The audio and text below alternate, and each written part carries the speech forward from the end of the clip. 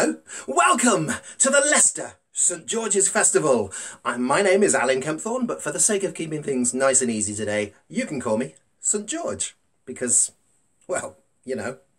Of course, I wouldn't be St George if I didn't have a dragon. So this adorable little fella, here we go. Oh yeah, this adorable little fella, stop that now. This is my friend Spot, and as you can see, he's only a little baby dragon. He's 300 years old, which is literally a baby in dragon years. Yeah, no, don't worry about that one. That's just a picture on the wall, all right?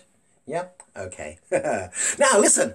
Every year in April, Leicester City Council brings you the Leicester St George's Festival live from Orton Square in Old Leicester. Every year without fail. Except for last year, 2020, when, well, we failed. Yeah, but then fair enough. It was 2020 and nothing happened anywhere. Grim, wasn't it? So, this year, 2021, we thought, still probably not wise to go cramming 1,000 people together into Orton Square. So, we have gone one better. Oh yes, we have brought you the 2021 Leicester St George's Festival here in your computer screen online. Yeah, it's called technology. Yeah, no, I don't understand it either. So, every year in the St George's Festival, we've got all sorts of things going on. Lots of children's entertainment like juggling and magic and balloon modelling. Yeah, arts and crafts. The Leicester Library bus always comes along and there's storytelling. We got stilt walkers. Then we've got the Morris Man and the maypole dancing, things like that. And we always like to end with a folk band. Yeah. So it's usually a lot of fun. Well, it's always a lot of fun. So this year, we've tried to keep the spirit of that exactly as intact as we possibly can. So we got all of our regulars and some new people along to present to you the Leicester St George's Festival here on your computer screen for 2021. We hope we'll be back in Orton Square in 2022. But do you want a rundown of what we're going to be having? Yeah, lined up for today? All right, I'll give you that in just a minute, but first, shall we just have a quick look at a video of when we last got together for the Leicester St George's Festival in the hot April sunshine of 2019.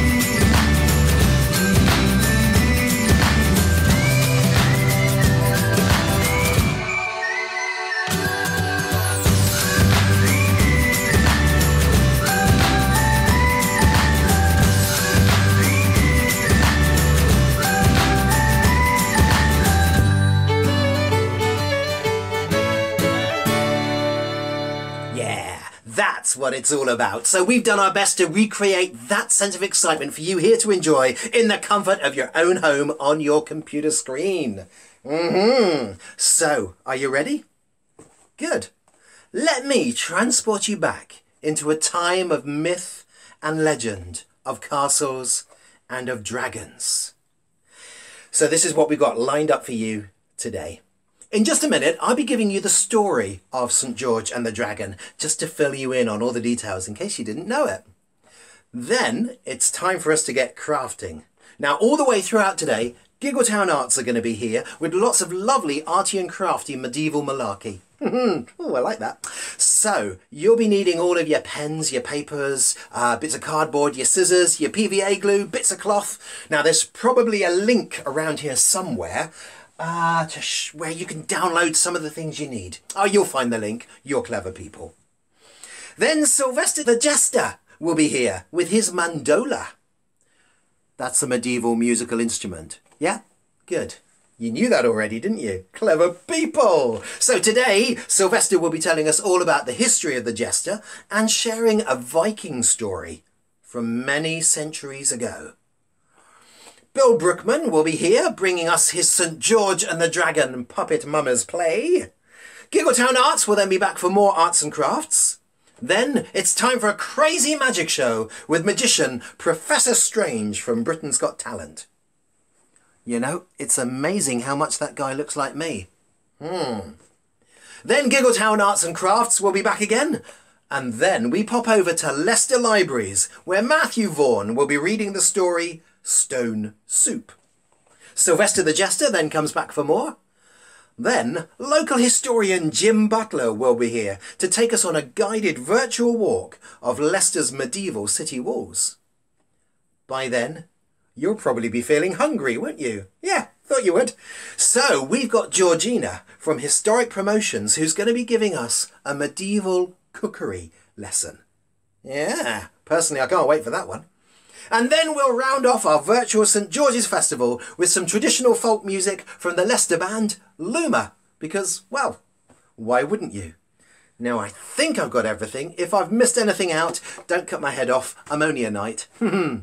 Now, before we launch ourselves headlong into this wild collection of medieval mayhem, I think we'd better remind ourselves of the old, old story of George and the Dragon.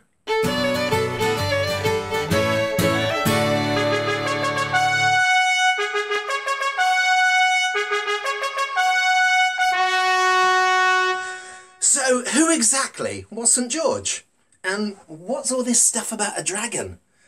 And why do we even have a St. George's Day at all? Well, like all good stories, this one starts a long, long time ago, in a land far, far away. And to be precise, it was 1,700 years ago, which is a pretty long time. And the place that we're talking about was this castle, and it was called Silene. And down these mountains, if you follow them down into the bottom, there's a valley. And the valley is filled with a horrible swamp. Oh, and it really is a nasty swamp. It smells horrible. The stench is just awful, and there's insects flying around that buzz all the time and get caught in your hair. But there's a creature that lives down there that's even worse than any insect. Oh yeah, it's big, it's scary, it's dangerous, and it's got great big fangs. Yep, it's a dragon. Now, dragons, as I'm sure you know, are very big, very scary monsters, and they breathe fire, and they got wings, which means they can fly. Ooh, horrible. And do you know what they eat? Pretty much anything they can find, to be honest, but they do like big animals, like sheep or goats, or sometimes a person. And this dragon used to fly all over these mountains and these valleys, swooping down whenever it saw any animal or a person, breathing fire which would roast the poor animal alive, and then the dragon would gobble it all up. Oh, it was horrible. Now, of course, this really scared the people who lived in this castle. Well, you know, it would, wouldn't it, if you lived there and a great big dragon flying around all over the place? So, one day, they decided enough was enough. They could no longer live with this dragon terrorising the castle.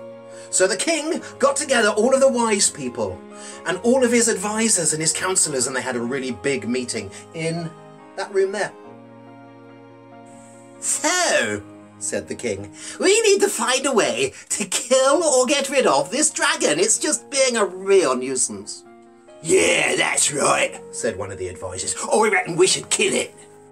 Oh, no, we can't do that, your majesty, said the keeper of the guard. We're a peaceful castle. We don't have enough trained fighters or knights to be able to get rid of that dragon. We can't kill it. Said somebody else. Can we stop the dragon coming to the castle at all? No, said the keeper of the guard again. There's no point in blocking the roads or trying to stop the dragon coming in, is there? You know, it's got wings, it flies, it will just fly over everything we do. Just 1 minute though, said the Queen. Maybe there is a way that we can stop the dragon coming to the castle. The dragon only comes to the castle when it's hungry. If we can stop it being hungry, then it will have no need to come and visit our castle. Oh yes, yes, yes, yes, yes, said the King. That's a brilliant idea! Every week on Tuesday afternoon, round about tea time, we should send some sheep to the dragon. Yes! Then the dragon will eat the sheep and it won't come and visit us at all. Oh, what a marvellous plan, I'm so clever. So that's exactly what they decided to do. It was quite a clever plan.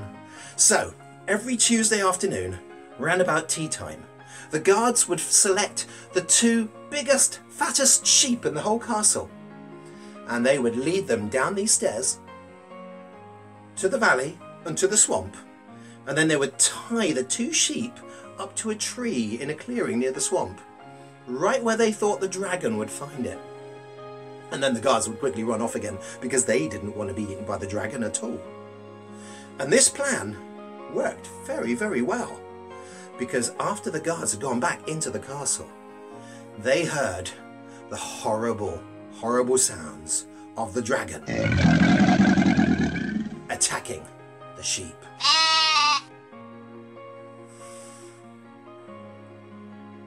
So, the dragon didn't go to the castle at all that week, so the people in the castle were delighted. So next Tuesday, they got 2 more sheep, and they brought them down the stairs, into the clearing in the swamp, tied them to a tree, ran away, and once again, the dragon ate the sheep and didn't bother the castle. And they did this every week. Tuesday, about tea time. Week after week after week. 2 more sheep, 2 more sheep, 2 more sheep. Until, a few months later, they hit a bit of a problem. The castle had run out of sheep. So the King and the Queen once again had another meeting in this room here, and they got all of their advisors and wise people together again. This is terrible, said the King. We've stopped the dragon from coming here for weeks and weeks and weeks and weeks and weeks and weeks, but now we've run out of sheep. What are we to do? The advisors all scratched their heads again. Again, they had no answer. But then one of the guards, very slowly and very gingerly, put up his hand and said, "Well, Your Majesty, if I might say something here, but Well, spit it out, man, said the King. What are you trying to say? Well, Your Majesty, oh, you're not gonna like this. Tell us, tell us. Well, Your Majesty, we've run out of sheep. We've got to give the dragon something to eat. I reckon the only thing left for us to do is, instead of bringing it a sheep, bring it a person to eat." Well, there was an uproar, and nobody liked this idea at all. But the more they thought about it, the more they realised that there was really nothing else they could do. If they were to take a person every Tuesday round about tea time and tie that person to the tree in the swamp and let the dragon eat that one person, it would mean the dragon would no longer come and terrorise the castle and kill many, many more. "Okay," said the King. "Well, it's Tuesday tomorrow, so we'd better choose someone who's going to go and be eaten by the dragon." Everybody looked at each other very nervously. "So, said the King, "any volunteers?" Everybody just continued looking around, just trying to pretend that they weren't really there. No one wanted to be chosen as the person who is going to be eaten by the dragon. Oh, said an excitable minister. "I've got a plan as well. Oh, here, this is what we're going to do, right? We're going to write down the names of everybody in the castle on a bit of paper, yeah? And we'll put it in an urn, shake it up a bit, and then that way we can just reach in and choose who's going to be chosen every single Tuesday. Yeah? Good plan? Good plan? Good plan? You like it, right?" And actually it was the best plan that they had. They were a bit short of options after all. So they decided that they would do that. They would write down the name of every single person in the castle. Young or old. Sick or healthy. Male or female. From the poorest servant all the way up to the king and the queen and their daughter the princess. So that everyone in the castle had the same equal chance of being chosen. So later that afternoon, they had written down the names of everybody in the castle, and they'd put them into a great big urn. The king got his ceremonial sword. He wasn't really much good with a real sword. And he stirred the pieces of paper in the urn, and he reached in, and he chose at random one piece of paper. He pulled out the piece of paper. He unfolded it. He looked at the name. He went pale. He sat down. Oh, what's the matter, Your Majesty? Who is it? Who's on the bit of paper? Asked everybody. Oh dear, oh dear, oh dear, said the king in an obvious fluster. And he showed them the piece of paper. And on the piece of paper was written the name of the king's daughter, the Princess Sabra. Not my daughter! My darling daughter! Squealed the king. But what could they do? They had all decided that, to be fair, they had to put on the names of everybody in the castle into that urn. Unfortunately, it had to be her. So the king and queen and their guards went all the way up to the highest tower in the castle, which was where the princess was. And the king and the queen fell at the feet of the princess and sobbed and told her what had happened, that she had been randomly selected to be the one person who was going to be fed to that dragon the following day. Oh dear, oh dear, oh dear. This was a horrible, horrible situation to be in. But the princess was resigned to her duty. I'm ready. Take me to meet my fate. So all of the guards escorted the princess down these steps, all the way down to the clearing in the swamp, where they tied her to the tree, and then they ran off and left her to be eaten by the dragon. Oh, cried the princess. Oh, what is to become of me? I'm too young to die. I don't want to be eaten by a great big dragon, but it's what I gotta do. A long way away at the other side of the swamp, a Roman knight called George rode along on his big white horse. And as he listened to the sounds of all the insects buzzing, he thought he heard something else. He listened very carefully. Gosh, right, yes, definitely. That is the sound of someone crying. Right, someone is in trouble, said the knight. Ha ha! Knight to the rescue! And off he rode to find out why someone was crying in the swamp. Ha ha! Ah! Ah! Ah! Oh, this swamp's a long way. Ah!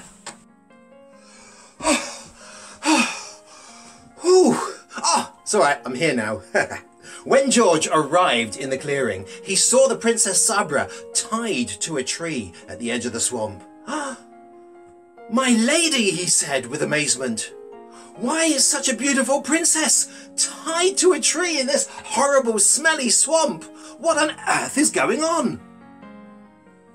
But just as the princess was about to speak, there was a loud roar from the swamp behind George. He looked. It was the dragon. Well, George was a trained fighter. He fought in many, many armies, and he knew how to use a sword. Oh, yes, he did. So he leapt off his horse, and he came at the dragon with a mighty blow. Whoosh! And the sword went right through the dragon's shoulder, just about there. And the dragon fell down with a mighty roar and landed with a splash in the swamp. Whew! George used his sword to uncut the Princess Sabra from the tree and loosen her ropes. But as he was doing that, the dragon behind him slowly climbed to his feet again, because the dragon wasn't dead, he was only injured. And now the dragon was really, really angry. The dragon came at George with a mighty roar. George reached up and got his sword again, and he stabbed at the dragon, and he attacked the dragon, and the dragon got him, and he got the dragon, and there was claws and sword and claws and sword, and oh, it was a terrible, terrible fight. But finally, with one final lunge of his sword, George managed to kill the dragon, and the dragon fell down. Completely dead. "Whew! My hero!" said the princess. And George picked up the delicate princess and put her on the horse behind him. And the two of them rode together all the way to the castle. And as they arrived in the courtyard of the castle, all the people of the castle saw George, and they saw the princess, and they came running to see what had happened. "Hooray! Hooray!" they said when they found out that George had killed the dragon. "Oh, thank you, brave knight," said the king. "One is very, very grateful," said the queen. "Yes, yes, and for saving the princess, my daughter, who I love very dearly, and killing the dragon, and saving everybody else who lives in the castle, I will give you great rewards, and you can marry my daughter. Ha ha ha!" "Oh yes, I'd rather like that," said the princess. "All right," said George. And he got married to the princess, and they lived a long and happy life in the castle together, until George died a happy old man many, many years later, in the year 303, on April the 23rd. And so that is the story of St. George and the Dragon. Now, as I say, this story is a very, very old story. It's 1,700 years old. So this story has been told and retold many, many thousands of times. And the thing about really old stories like that, when they've been told so many times, is no one really is sure anymore whether the story is true or not. Was there really a knight called George all those many, many, many centuries ago? Well, historians and experts think that there was, yeah. But was there actually a dragon in this story 1,700 years ago?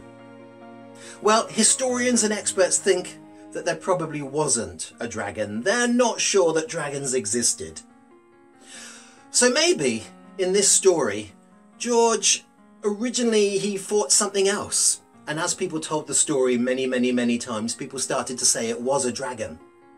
But we are pretty certain there was a knight called George who did save the castle. So this still leaves the question, why is St. George the patron saint of England? And why do we have a St. George's Day? Well, that's another story. I'm not going to go into it at great length because we've got other things to move on to. But that's down to an English king called King Edward III, who lived in medieval times. He probably lived in a castle like this as well. Because King Edward III had heard this old story about St. George from 1,000 years before, he thought that would be a good story to tell all of his knights, so that when they went into battle, they too could feel brave, like St. George. Because after all, the story about St. George is one man who fought a mighty dragon that everyone else thought was unkillable. This one brave man had triumphed over adversity. And King Edward III thought that was a good thing to tell his soldiers before they went into war. So the soldiers liked the story of St. George and the Dragon, and they won the war. So from that point on, King Edward III decided he would make St. George the patron saint of England. And he would celebrate it every year on April the 23rd, which was the day that St. George, 1,000 years earlier, had died. You're watching the Leicester St. George's Festival, which this year is happening here, online. Now, I hope you've got your scissors, your colouring pens and all your craft things like I told you to. What? Oh, you haven't? Oh, come on, I told you to. Look, we're sword making and puppet making with Giggle Town Arts today, so... All right, look, I'm going to give you a few seconds to run off and get all your craft things, right? Scissors, paints, bits of cloth and stuff like that, okay? Off you go, go on, hurry, hurry! Oh, for those of you who are just still waiting for all the slow people, let me just give you a rundown of some of the things that we've still got going on today here at the St. George's Festival. So we've got music, we've got magic, we've got medieval history, we've got medieval cooking. Oh yeah, you heard me right. And we've got more arts and crafts, fun, frivolity, festivities. We've packed it all in for you here on one screen. This is where it's at, people. All right, okay, so is everyone back with your craft things? Good, you got your scissors? Good? All right, here's Giggle Town Arts. Hi, I'm Matt, and I'll be making puppets and wands and jester sticks for Leicester's St. George's Day Festival. You can download the activity sheets at Visit Leicester. And now we're going to make tube puppets. So for the tube puppets, you need to download the worksheets. So there's the activity sheet there. We have St. George, we have a princess, we have a dragon, and we have a jester. So once you've downloaded the sheet, you need to cut out all the pieces. So do this very carefully. So first I'm going to cut out the body, which is a big rectangle.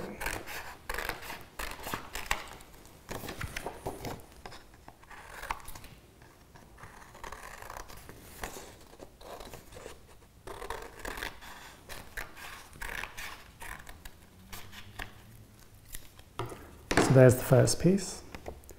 Now, when you've cut out all the pieces, you should have a selection of pieces like this. So that's the main body. Then we have the head. And we have the feet, the arms, a helmet, and a sword. So these are called tube puppets, and that's because when you stick them together, you roll them round into a tube. So get your glue stick, put plenty of glue on the tab. The tab is marked A, so you put plenty of glue onto the tab.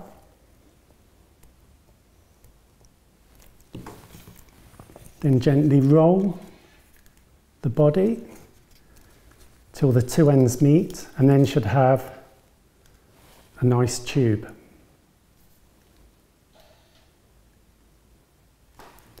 So that's the body. So now we need to put on the head. So that's St. George's head. Gently bend it so it fits to the card. Again, put lots of glue on, or you can use sellotape or double-sided tape. Then glue the head on to the centre. So there we have St. George with a body and a head. Then I think we'll glue on the feet. So these are the feet. Just gently fold the top like so.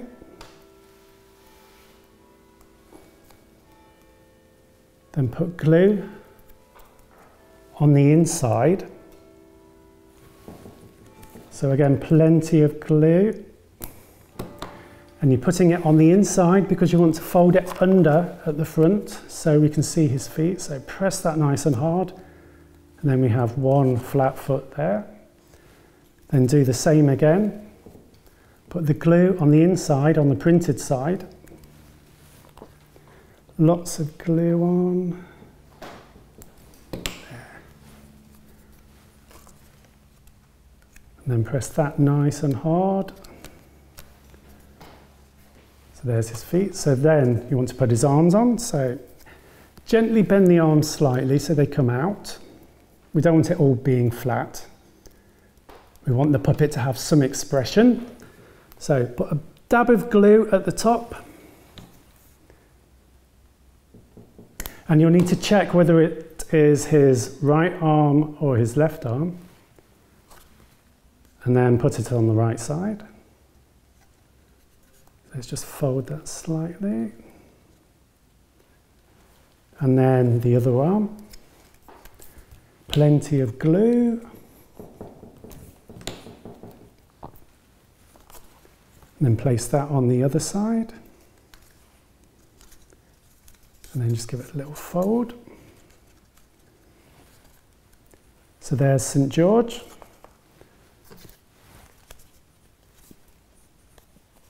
So with the helmet, you can have some tabs on the side so that the helmet can be placed on.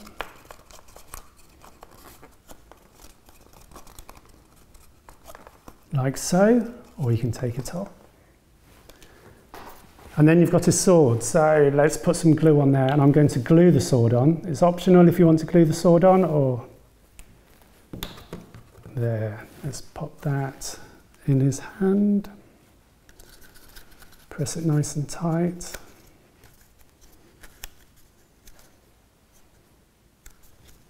So there we have the finished St. George. Now let's put him with the others.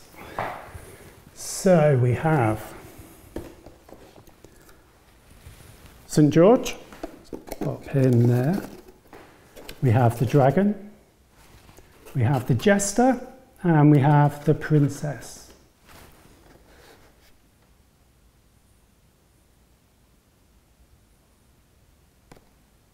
So now we're going to make some jester sticks and wands. Now these are a nice easy make. So you need to download the activity sheet. Now on the activity sheet there's lots of different shapes. There's butterflies, hearts, there's some faces, there's a jester, there's a dragon. So download that and then cut out the shape that you like. So to make your jester stick or a magic wand, you need to select a rod. So you need to find a stick. So find a nice looking stick. This one looks quite nice. Or you might want a plain stick. Or you might want to go for a tube. So for a tube, you can make a nice jester stick. Or with the stick, you might want to put a butterfly on top and then put some streamers. So you can use ribbon, or you can use paper that you've cut into strips. So first, select your stick. So let's use this one. Cut out your shape. So I'm going to put a jester on top. So I've cut out a jester. Then get some glue, put lots of glue on. And then stick it to the top of your stick. And then on the back, to hold it in place, pop another shape. So I'm going to put a star. So again, lots of glue on the back. There. And then glue that on the back. So you've got a double-sided topper.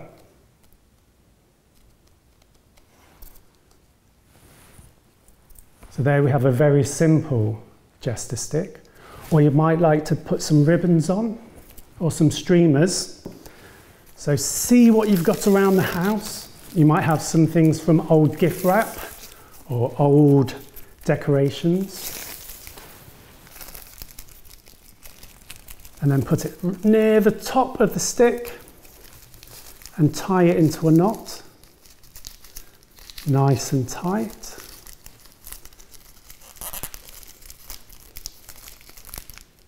Like so. If the streamers are too long, like this one, you might just want to snip the end. So get your scissors and just snip.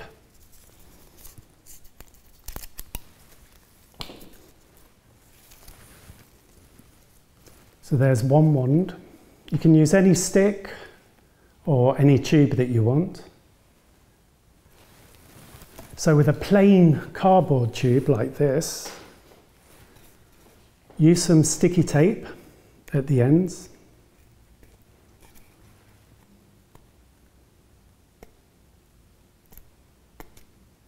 Find the end Then get some ribbon. So I'm going to use some blue ribbon and some green ribbon. So place the ribbon at the top and then quite tightly wind it round and round so you get a stripe going all the way down. And when you get to the bottom, fix it in place and then cut off the excess. Then go back to the top with the green. So there's the green ribbon. We're going to stick that onto the top and wrap it round nice and tight so we get a nice two-tone effect going all the way down. And when you've done that, fix it at the bottom and you should end up with a nice decorated stick like this. So that's my jester stick. And there's my magic wand.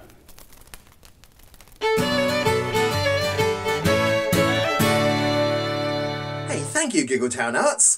And they'll be back a little bit later on in the day too with some more arty, crafty wonderfulness. So keep all your craft things handy, all right?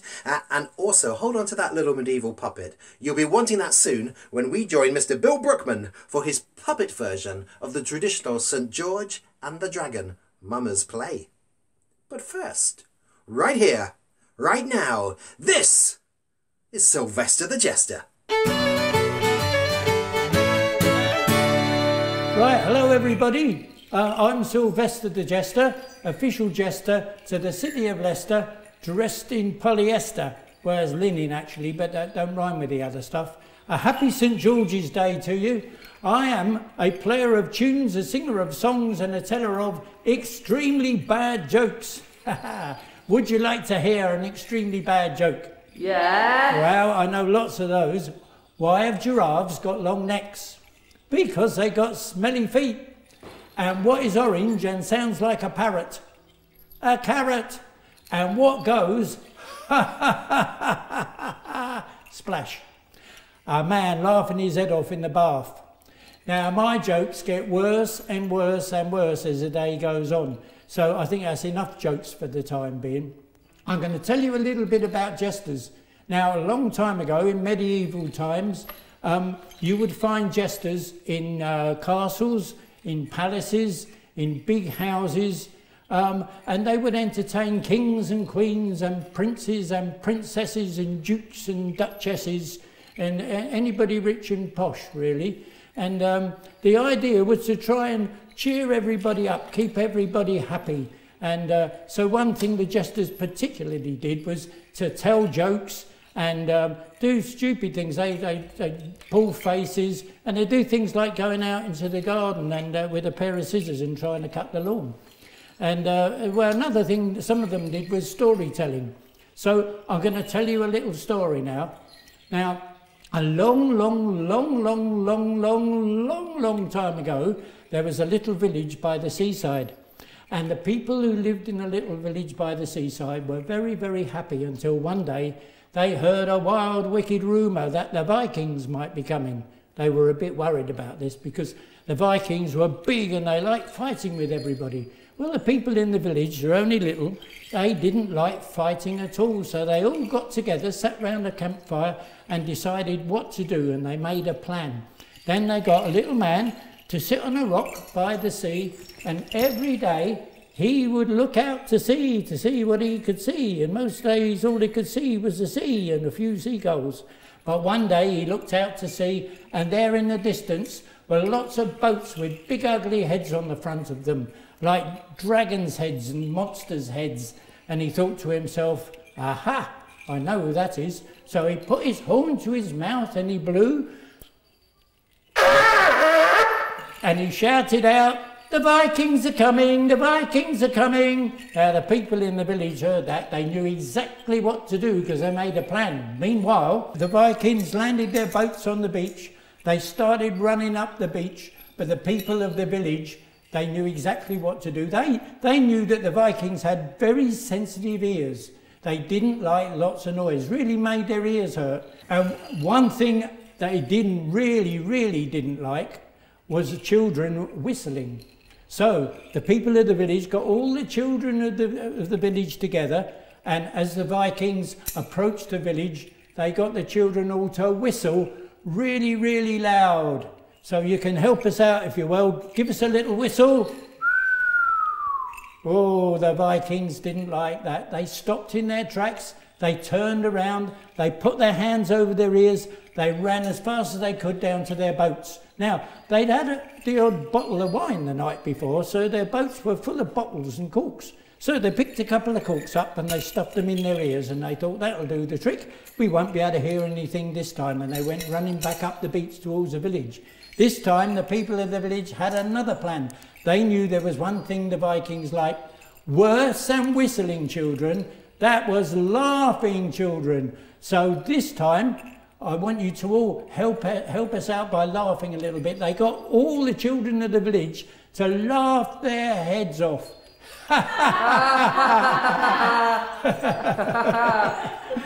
Oh dear, the Vikings didn't like that. They put their hands over their ears, they turned around, they ran down the beach fast as they could. Now this time they took the corks out of their ears, and all around their boats was lots of slimy seaweed. Well, they picked the slimy seaweed up and they slopped it in their ears like that. Yeah. And then they went running back up the beach towards the village. But this time, the people of the village had another plan. They knew there was one thing the Vikings liked worse than whistling children, worse than laughing children, and that was screaming children. So this time they got all of the children of the village to scream as loud as they could. The Vikings absolutely hated that. They put their hands over their ears, they turned around, they ran down the beach fast as they could, they jumped in their boats, they rowed away and were never seen again. Thank you very much for helping me frighten the Vikings away. Well, that's about it for me for a little while, but I'll be back later. Don't run away. Bye-bye.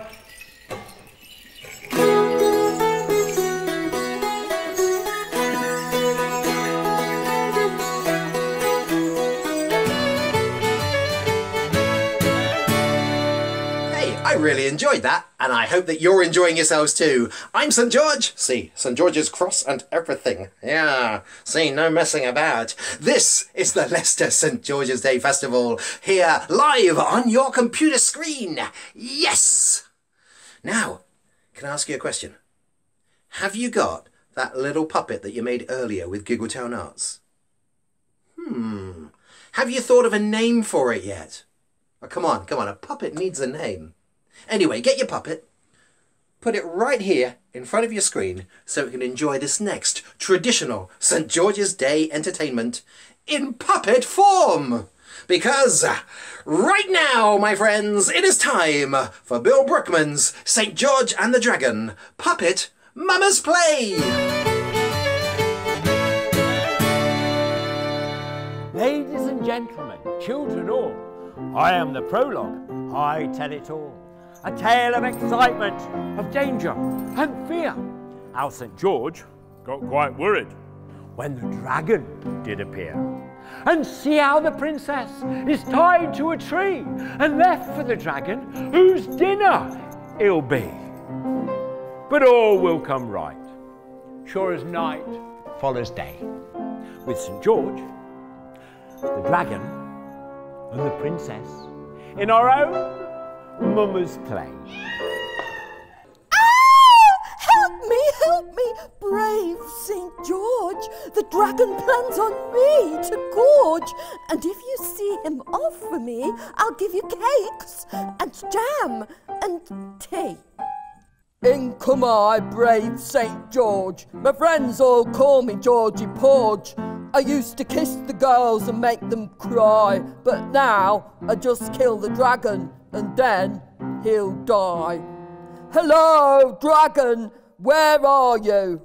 In days of old, when knights were bold, a knight to fight might risk it. For a favour from a pretty maid, say a kiss, or a glove, or a biscuit. Has anyone got a biscuit? Get on with it, you dinosaur! I'm the maiden you're rescuing. Ooh, Now to find the dragon. Where is he? He's behind you! Right, I'll have a look. Not there. Where is he? He's behind you! Right, I'll have another look. Not there either. Where is he? He's behind you! Oh no he isn't. Oh yes he is! Oh no he isn't. Oh yes he is! Oh no he... Ugh! Oh my gosh, he's really big! I thought I wouldn't care a fig! I'll get him with slishes. I'll get him with slashes. I'll get him with bishes. I'll get him with bashes. Have at you now, here I come. I'll make you call out for your mum. I won't get tired, you naughty dragon. There is no chance you'll catch me flagging. All day long St. George and the dragon did fight. His slasher slashed, the dragon's gnashers did bite. But St. George had exhausted his mane and might. But the dragon said stop, because it was night. 2 cups of cocoa and a sleepy beep, and off to bed without a peep. It was next morning, after breakfast, when they carried on knocking 7 bells out of each other again. The fight went on next day until 3. But Princess got bored and escaped from the tree and said, Sisters, we're doing it for ourselves, see? St. George was heard to mutter, I thought the 2 days of fighting were me. but before the princess could deal the final blow,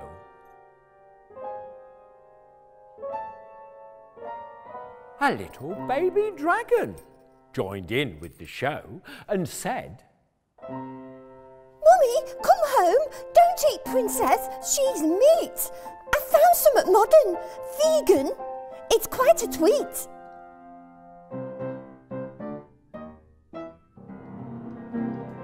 the moral. So with manipulated plot and contrived twists of fate, Apennar Play won't get cancelled, it's read up to date. St. George, he lives again, he's just woken his ways. Well, nostalgia ain't what it used to be, like in good old days. Thank you!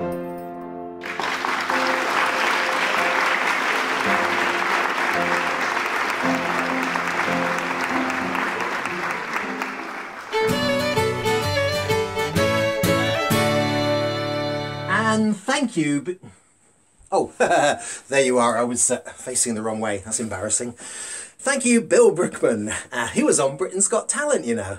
And so was one of our other guests, still yet to come, Professor Strange with his magic show. Ooh. So let me just give you a quick rundown of what you've still got yet to come here at the Leicester St. George's Festival, which this year is on your screen. So, in a little while, we've got, as I say, Professor Strange with the magic show. Then there'll be more from Giggle Town Arts. And then Matthew Vaughan from Leicester Libraries will be here reading Stone Soup. Then we'll meet up again with Sylvesta the Jester.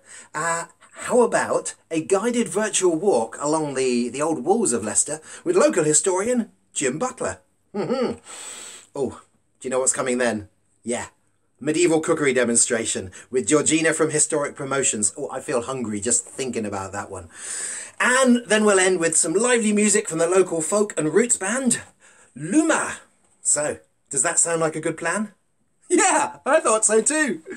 So before all of that, shall we do some more arty crafty thingy wingy? Yeah? All right, here's Giggle Town Arts.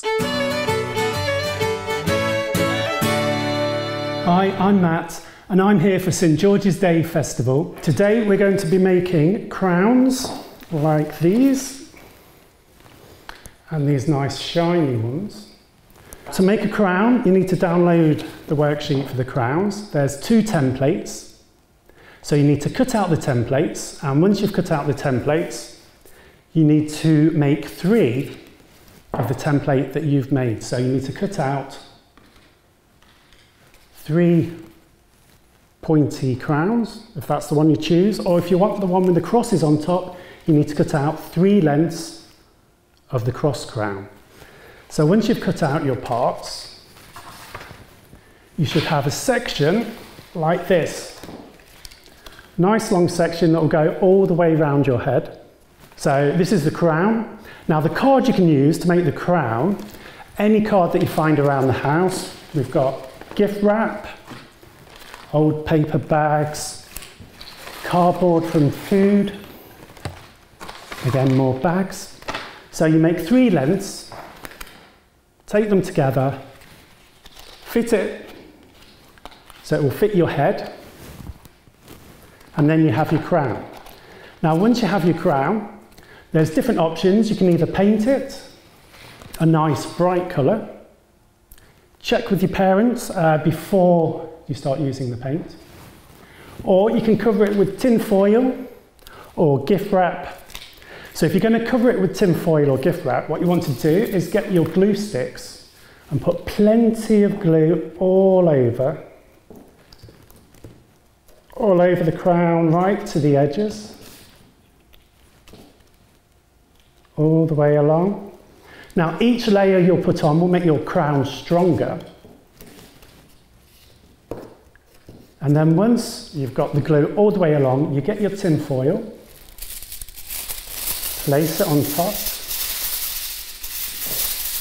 and then gently smooth it so it sticks to the glue, and you should see an impression underneath where the outline of the crown is coming through. Allow it a few minutes to dry. Don't worry if you get creases in it, just rub those in. It'll make the crown look a bit older. So once you've done that, you should end up with a crown that looks like this. So just to check, put it around your head, hold it at the right length, and then fix it using sticky tape or glue. And then you have your crown. So once you have your crown, you want to add some decoration. So you need to print off the next sheet. We've got sample shapes. So cut these out. We've got a selection here. We've got flowers, more crosses, diamonds, little hearts, little shields. Now to make a nice effective decoration, one way to do it is to build up levels and build up layers. So cut out a few shapes. So I'm going to use the flowers here. Have one for the bottom flower. Take another flower and fold it in half. Use your glue stick again. Just put some glue down the middle and then pop it on your flower so you get a slight 3D effect. Then take another flower, fold it in half, put on some more glue, pop that in, and then if you pull out the petals, you get a nice 3D effect flower. Again, use glue or sticky tape and place these around your crown. Just fluff them out slightly, that's it.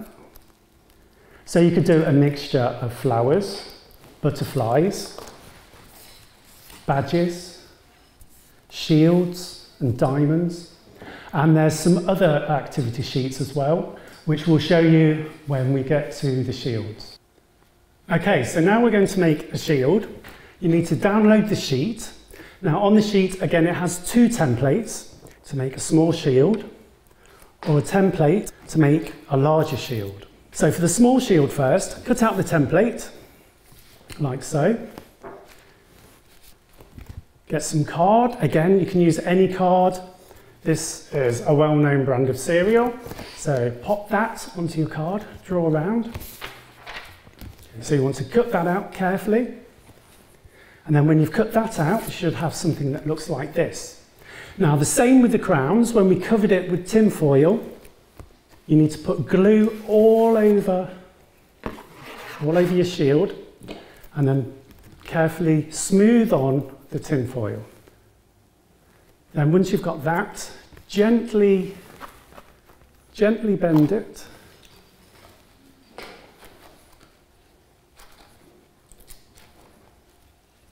Now on the template sheet, right at the bottom, right down here, you'll notice that there's a green band, and that is to make the handle that goes on the back of the shield. So cut that out, and then you'll have something like this. Cover it or paint it. Then you want to stick it onto the back of your shield, like so. So use something nice and strong, like double-sided tape or sellotape will do. Pop that on, and then press firmly, and it should stay in place. Then do the other side. Use your glue or your sticky tape. Pop it on.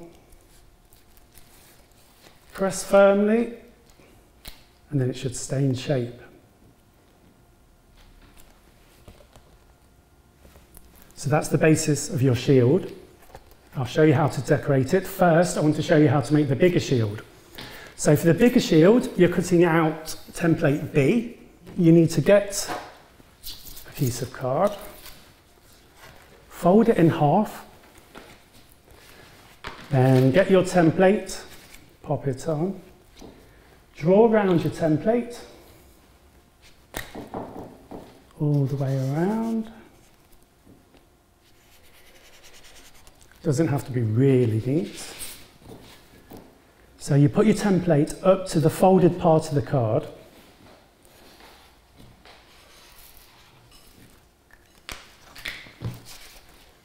Like so. Then when you cut out, you'll have one big shield. So let's cut that out.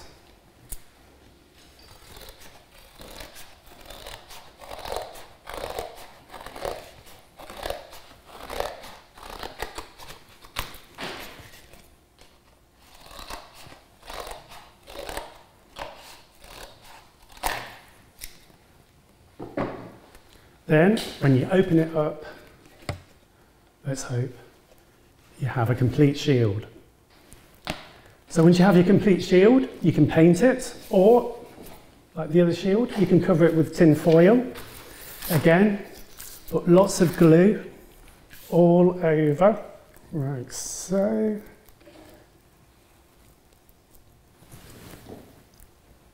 All around the edge.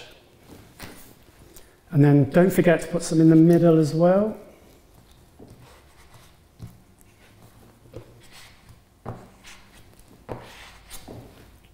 Nearly done. Then you get your tin foil or your gift wrap. Let's use this gift wrap. We'll pop that on there. Place it on, smooth it on. So.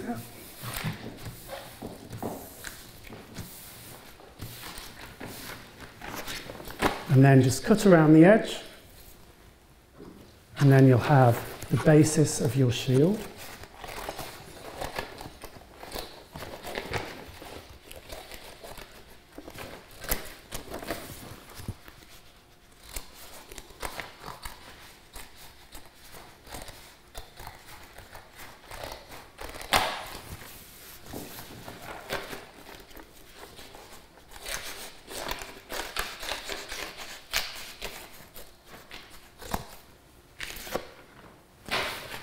And then you have, well, I have a nice gold shield.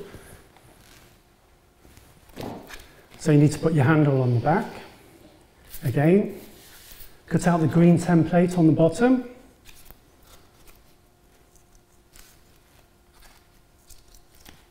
and then using sticky tape, stick it onto the back.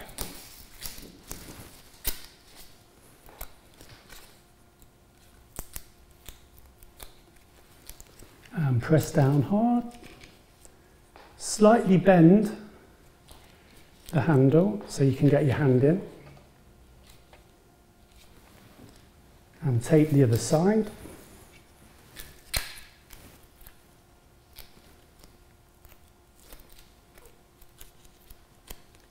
That's it. So press both sides down so it stays on nice and tight. And there you have your shield. So now we need to decorate the shield. So to decorate the shield, we have the sample shapes. You can also cut out your own shapes, or you can cut out shapes from magazines or your favourite comics.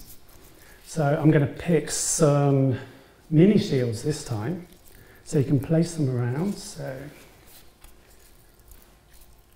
And if you want to, you can also build these up by doing layers, like we did with the flowers. So put some glue on, and then pop it into the middle, and then glue it in place. Now, as we're using tin foil, you'll probably have lots of offcuts. So what you can use, little discs of card, cover those with glue, and then get your offcuts of tin foil, scrunch it up slightly, and then you can make little medallions or little coins and stick those on. Press them down nice and hard so get some nice texture there.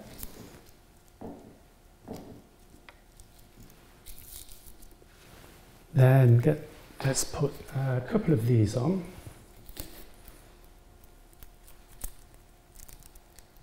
So put the sticky tape on,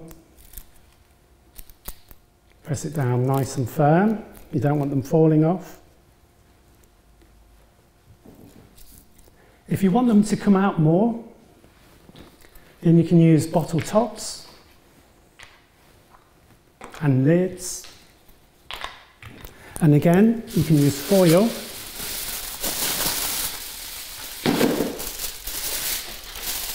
So you get your foil, wrap the bottle top, just scrunch it in, it should stay. That's the good thing about foil, it stays in place. So let's do 3 of these. Foil, scrunch it all round.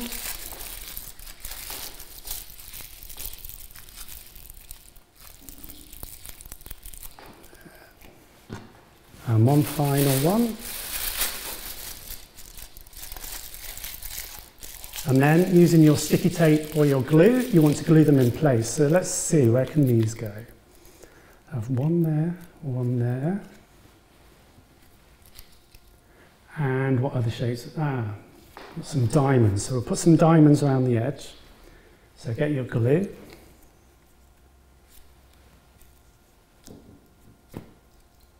A bit more glue.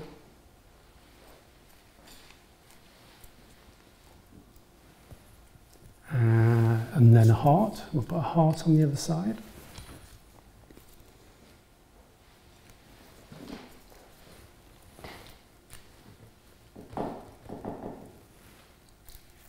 So once you've stuck everything in place, you'll end up with the shield. Now with the smaller one, you can hold it in one hand, so you can have one shield in that hand and another shield in that hand. Or if you're really clever, you could have a go at making a cardboard sword. Thank you, Giggle Town Arts, and they'll be back again a little bit later on. Now, let's just have a look at the time, shall we? I thought so. Yeah, it is time for a magic show. Are you in the mood for a bit of magic? Good, I was hoping you'd say that, because I would like to reveal to you my secret identity. Yeah, I'm not St. George all the time, you know. No, no, no, no, no, no, no. Because, my friends, as some of you already know, when I'm not a mild-mannered, dragon-slaying 3rd century Roman soldier called St. George, I like to put on this hat. And I become the one, the only, the magical Professor Strange!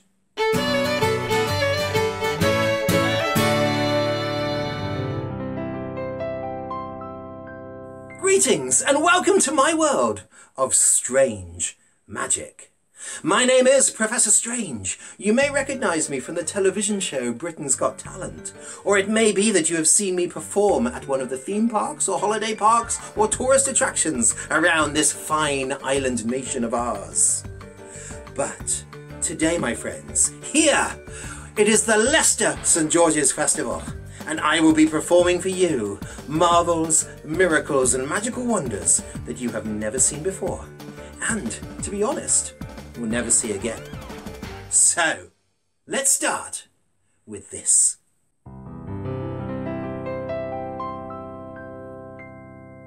In today's magic show, we are going to achieve the impossible, the spectacular, and the astounding. But for this, a strange magician such as myself needs a strange magic tool. And I use this. A magic wand. Now, I'm sure an intelligent person such as yourself has seen magic wands before, but allow me to explain how mine is different in an important yet subtle way. You see, my friends, most magic wands are black with white ends. This clearly is not. This clearly is white with a long black middle. It's true. Now, I have a magic wand. You're going to need a magic wand too, but don't you worry, my friends, with a magic blow, we have one for you. Now, let me just see, because I think you and I are not alone today. We are joined by other people watching as well. We're going to need a magic wand for them as well. Do you think 3 will be enough? I'm not so sure, so 4 magic wands. No, hold on just one moment. There are more than 4 of us today, so we are going to need 5 magic wands. Hold on. 1, 2, 3, 4, 5. 6 magic wands. Do you think 6 is enough? I'm not too sure. Let's have 7 magic wands. In fact, let's have 8 magic wands. Let's have 9 magic wands. Let's have 10 magic wands. 11 magic wands, 12 magic wands, 13 magic wands, 14 magic wands, 15 magic... Oh, my goodness me. I think there are enough magic wands there for all of us. You've got one, you've got one, you've got one, you've got one, you've got one. And I, of course, have my own special, really big one.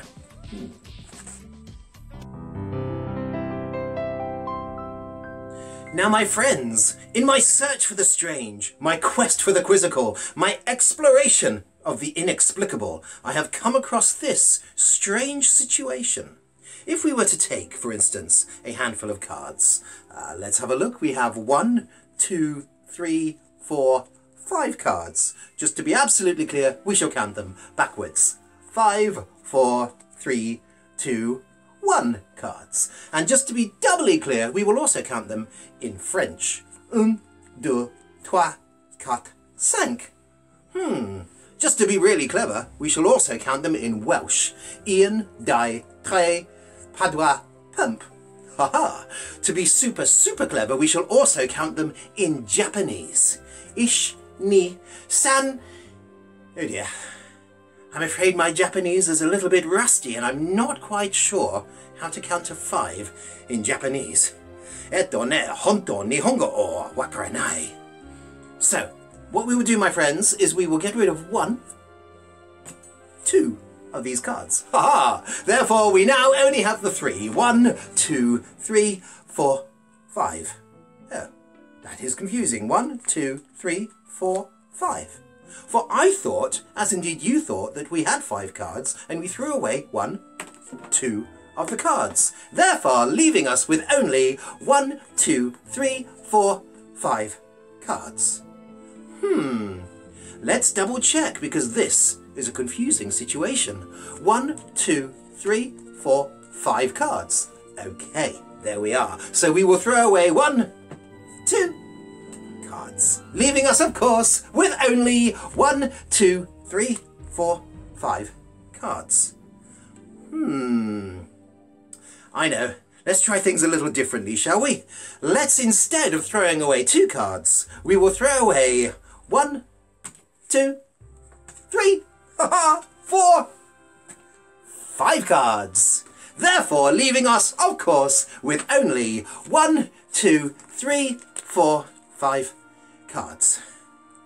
Well, I think what this clearly shows us is there really needs to be 5 cards. So if that's what they want, we'll keep it that way.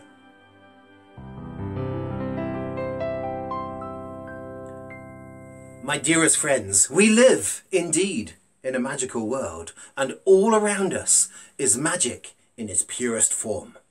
This is how I do my feats of the impossible. I have to train my mind to find the magic all around us.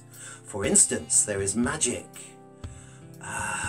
here, in its purest form.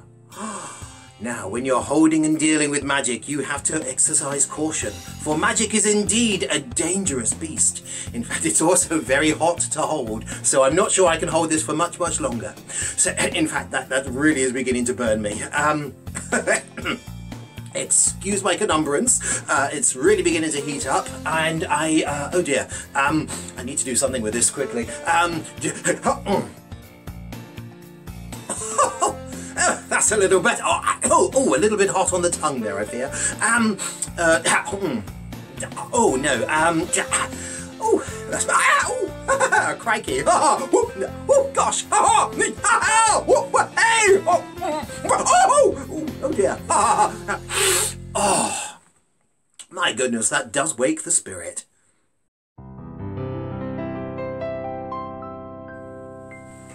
I hold in my hand a curious device, its purpose for which I am about to explain.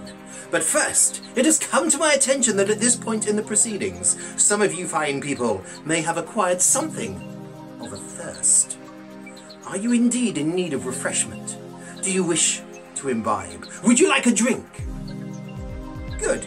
I was hoping you would say that, for that is where this humble device comes in. This curious curiosity will create for you a drink of your choosing. So, to operate this, we require a magic wand, like this. And we require you to think of the name of a drink. Better yet, for you to say the name of your drink out loud, which I would ask you to do on the count of 3. 1, 2, 3. Ha-ha! Wonderful choice, if I might say so. So now we just need to wake up the spirits within. Yoo-hoo! Hello? Are you awake? And if the magic has indeed worked, there will be, in here, the drink of your choice. For we have got grape juice. No? No, are you sure? You didn't ask for a grape juice? You really didn't ask for a grape juice? Okay, well that's fine, fair enough. Let's try again. Hello? Not a grape juice. We have got, in here, it's an orange juice. No? You weren't after an orange juice, are you absolutely sure? All right then. Not an orange juice. That's told it. We have got in here for you. We have got pineapple juice. No, you didn't want a pineapple juice either. Are you absolutely sure? My. If you insist. Okay then. Not a pineapple juice. We have not a pineapple juice. Mango juice. You don't want a mango juice either? My goodness me, you are being awkward. If I may say so. We're running out of choices. Maybe go for something a little bit more along the lines of a milkshake. Who would like a milkshake? You're not after a milkshake either. My word, are you absolutely sure? Well, okay, if you insist. Not a milkshake. There, that's told it. Not a milkshake, we've got for you Coca-Cola. Not a Coca-Cola either. My goodness me, people, my goodness me. You're making this really, really hard work for me. I thought many of you would like a Coke. No? All right.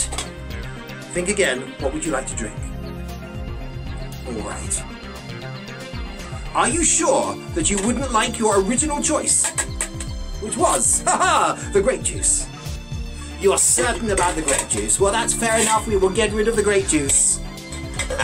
Perhaps like me, your tastes go in the direction. Have a glass of this.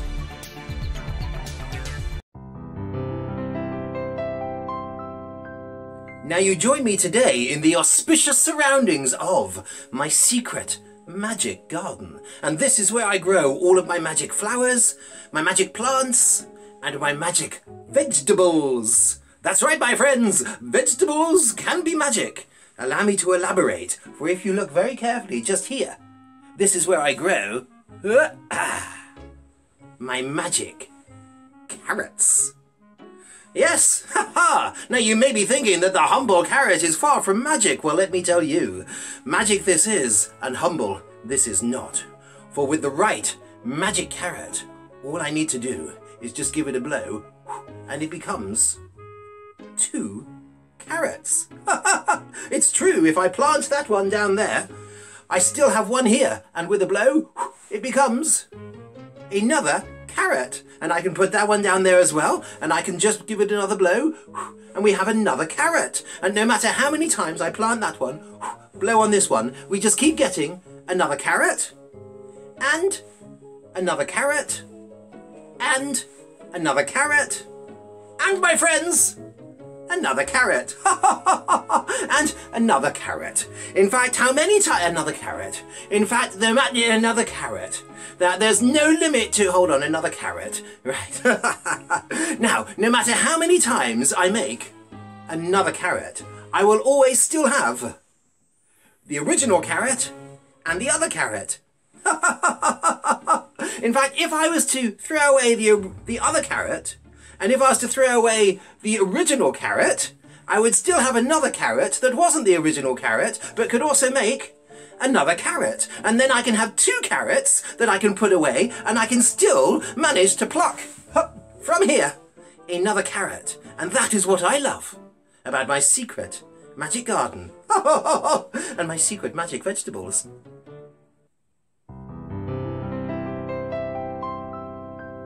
Now, my friends, something I've noticed in our brief time together today. You have a very keen mind. And something you might have noticed about me. I, too, have a very keen mind. So let's see if we can lock our keen minds together in a feat of psychic transmission. To help us with this noble exercise today, I will be using this. A packet of crayons. Now, if you look at the colours in the crayons, we've got green, we've got blue, we've got red, we've got all the main colours there. I would like you to think of one of those colours. There we go. Think of a colour. In fact, my friends, speak it loud.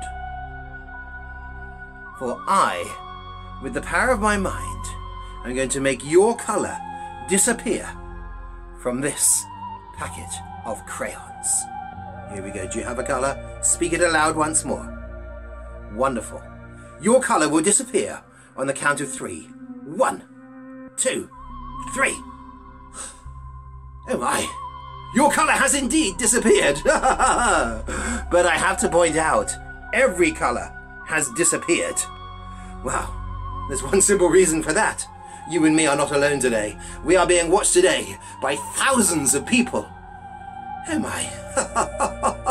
And you've all thought of a different colour, which renders the exercise a little pointless. So I think we'd just better get your colour back in to the packet.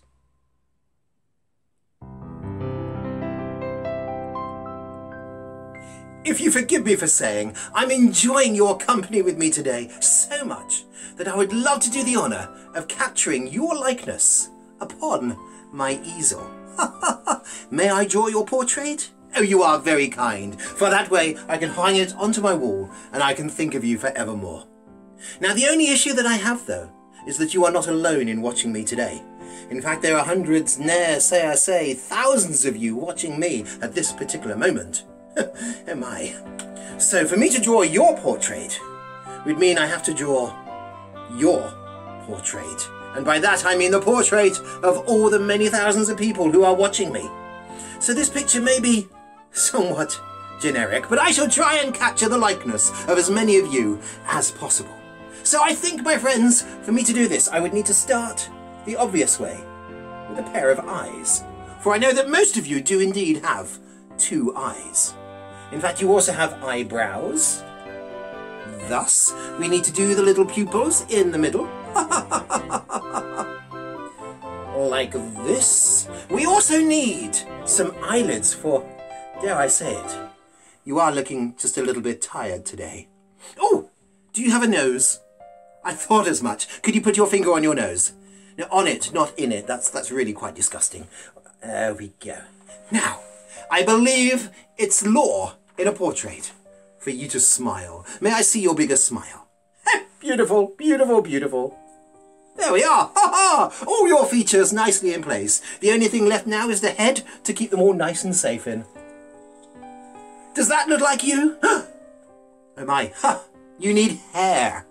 Now, this is where it gets a little bit awkward, because everybody watching has got a different style hair. Some of you have hair like that. Some of you have hair like that. Some of you have hair like that. And some of you have no hair at all. Which is why this picture has all known hairstyles. Now, be honest with me. Is this lifelike? Oh. What, not at all? Not one bit? Now, I do see your point, but for us to make this a little bit more lifelike, we may have to use magic. So I need to utilize a magic tool that you will no doubt know about, but perhaps were not aware that it is magic. And that magic tool is this. Magic marker. Hence the name. And all we have to do is just wave the magic marker side to side, and maybe the picture will start coming to life. Now I know what you're thinking. You may be thinking there is something special about this magic marker that is causing the eyes to move. So if I hold the magic marker thus, the eyes can still move. And for us to be really sure that this picture has indeed come to life, all we need to do is ask it. I say, picture, have you come to life? Yes! And I think our answer is done. Yes! Yes! You can stop saying yes now. No! You can stop saying no. Yes! You can stop saying yes. No! You're beginning to irritate me. I'm going to rub you out. No! I am going to rub you out. No! I'm going to rub you out. There we go. And that, sadly, is the picture no more.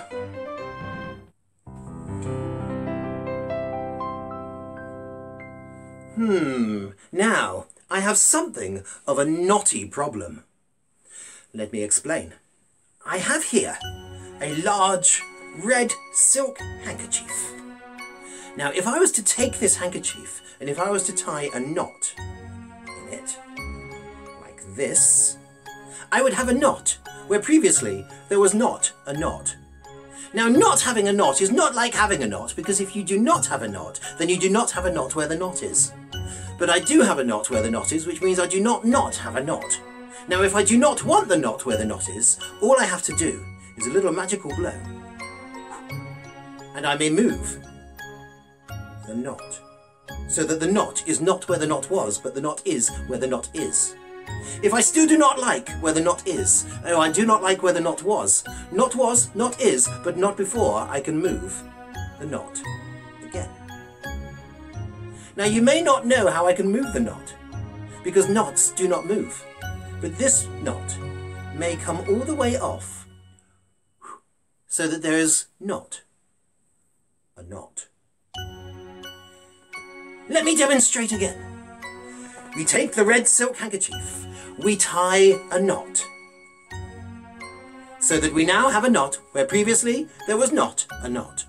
Once more, the knot is not where the knot wasn't, but the knot is where the knot is.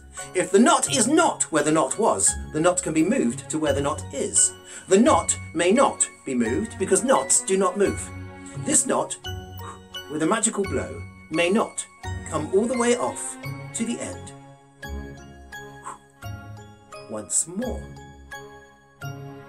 Now to prove that there are not knots where the knot was not, all we have to do is unfold the handkerchief, and we can see that there is not a knot.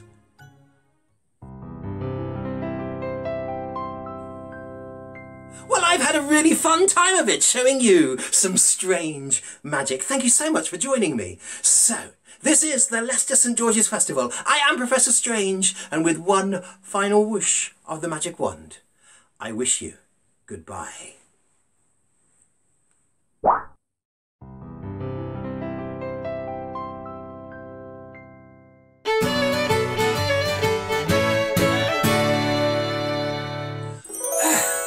And I'm back. What? Oh, the hat. Thanks. Hello, I'm Alan Kempthorne, here today as St George. You are watching the Leicester St George's Festival here on your computer screen. Or maybe you're watching it on a phone or an iPad. Or maybe you're watching it over the shoulder of somebody else. That's just irritating. Why would you do that? Why? Now, every year in Orton Square in Leicester's Old Quarter, we bring you all this wonderful goodness that you've been watching today. And every year we have arts and crafts from these guys. Let's welcome again Giggle Town Arts. So now we're going to make a concertina dancing dragon puppet, which is quite a mouthful. So you need to download the sheet, then cut out the pieces. So you cut out 2 long rectangles, the feet, the tail, the arms and the head. So let's do the rectangles first because they're nice and easy. There. Make sure that the lines are nice and straight.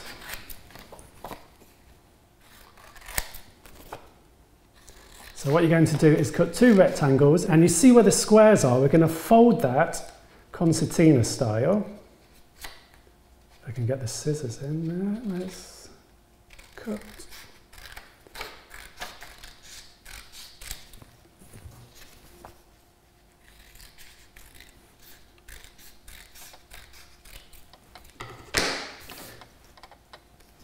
So follow the instructions on the card, line up both pieces of card like so, so the writing overlaps.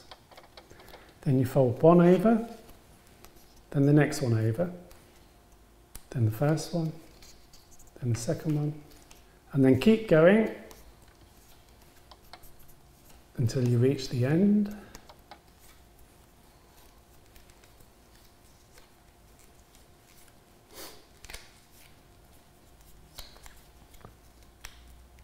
And then if you carefully pull it out, you should have that effect.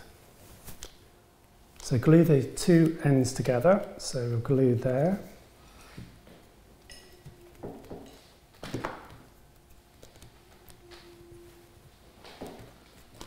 And then glue the other side.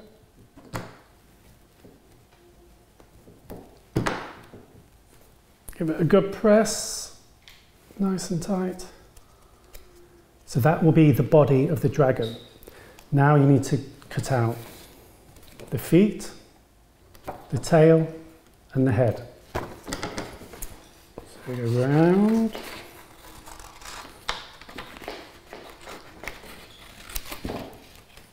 So the dragon's got nice pointy claws.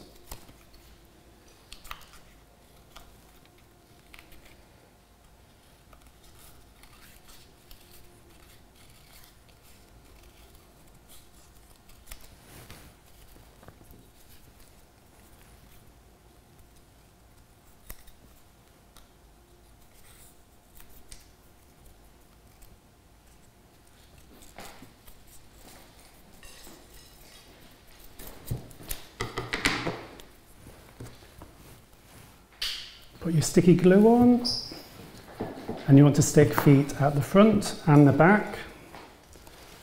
So there's the feet. Just bend them forward slightly.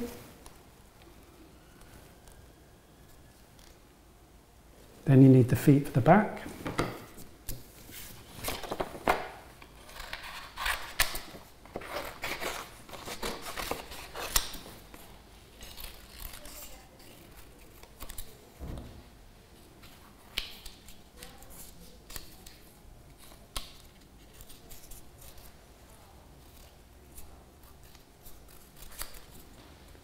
Cut around the claws. Nearly done. Pop the glue on and then put the feet on the back and just slightly bend the feet forward so it looks like they've got some movement, like so. Then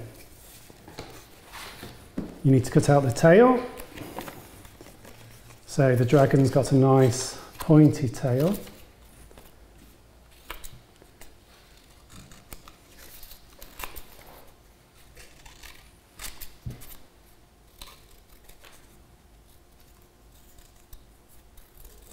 Then glue the tail onto the back of the dragon.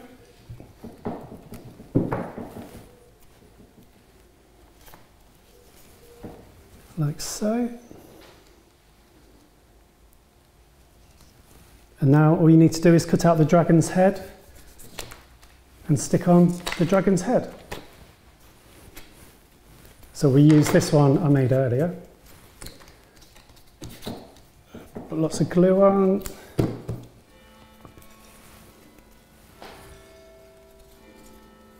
And then stick the dragon's head onto the front. And there you have your concertina dragon puppet.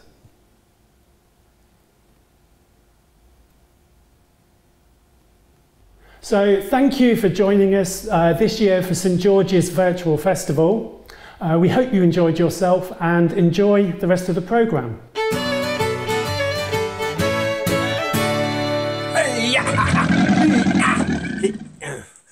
Don't worry, it's only a picture. You are watching the Leicester St George's Festival with me, St George. Obviously. Now, every year at our festival in Orton Square, we're joined by those lovely people at Leicester Libraries who park their special library book bus right in the middle of Orton Square. And they never get a parking ticket. What's that about? What? Oh, apparently they're allowed to be there, so that's all right then. So, let's go over to Leicester Libraries and we're going to meet Matthew Vaughan, who's going to be reading us the story, Stone Soup. Afternoon, I'm Matt from Leicester Libraries and they've asked me to come here today to tell you a story. And the story I've got for you is an old one. It's called Stone Soup. Back in the time of St George, there were no newspapers. And if there had been, most people wouldn't have been able to read them. And even if they could have read them, there wouldn't have been any stories of St George in them. Not in England at that time anyway. Because he was born in Turkey. And when he killed that dragon he was most famous for, he was in Libya, I think. But anyway, in Old England, news had to travel by word of mouth. It travelled with wagoners and traders of all sorts. Travelled with sellers of relics and sellers of medicine. I say medicine, they weren't doctors, and you wouldn't have wanted to drink their potion if you knew what was in it. But anyway, the best news of all came with the storyteller. And when times were good, the storyteller would be welcomed with open arms.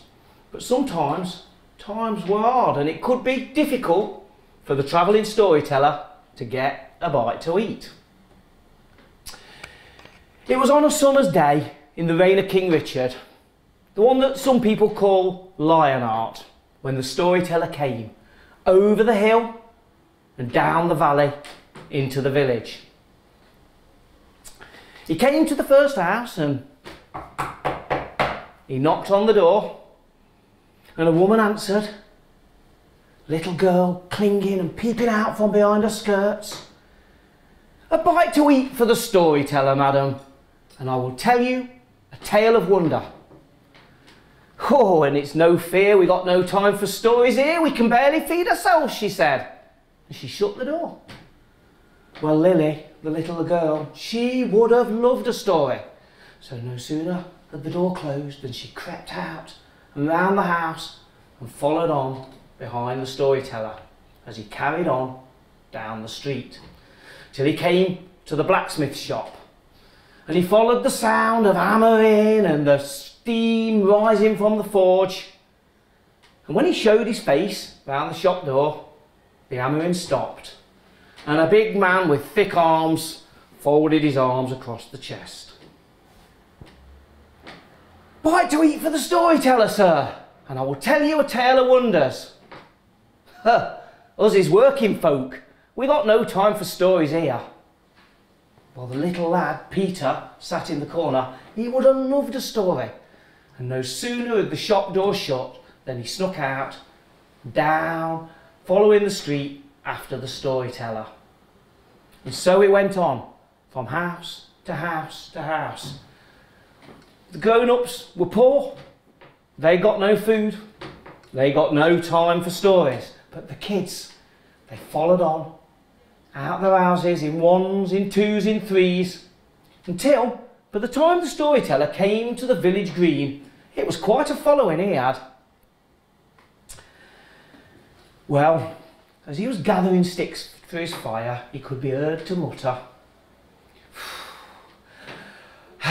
looks like it's stone soup for me again today. And he built his fire, and he filled his billy can from the stream, and he put it on the fire to boil.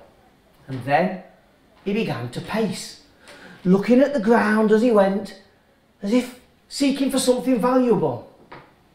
And this is what the children heard. No, this one's too big. This one's too small. That one's too knobbly, it won't do at all. And that one's too dark, and this one's too light, but this one just here, this one's just right.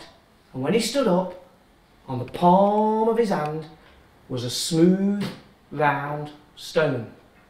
Well, to the children, it looked just like 100 other stones, so they were amazed when he walked over and with a plop, he dropped it into his pan, and he sat down and he withdrew a spoon from his cloak and he began to stir and he began to sniff, and after a while he tasted.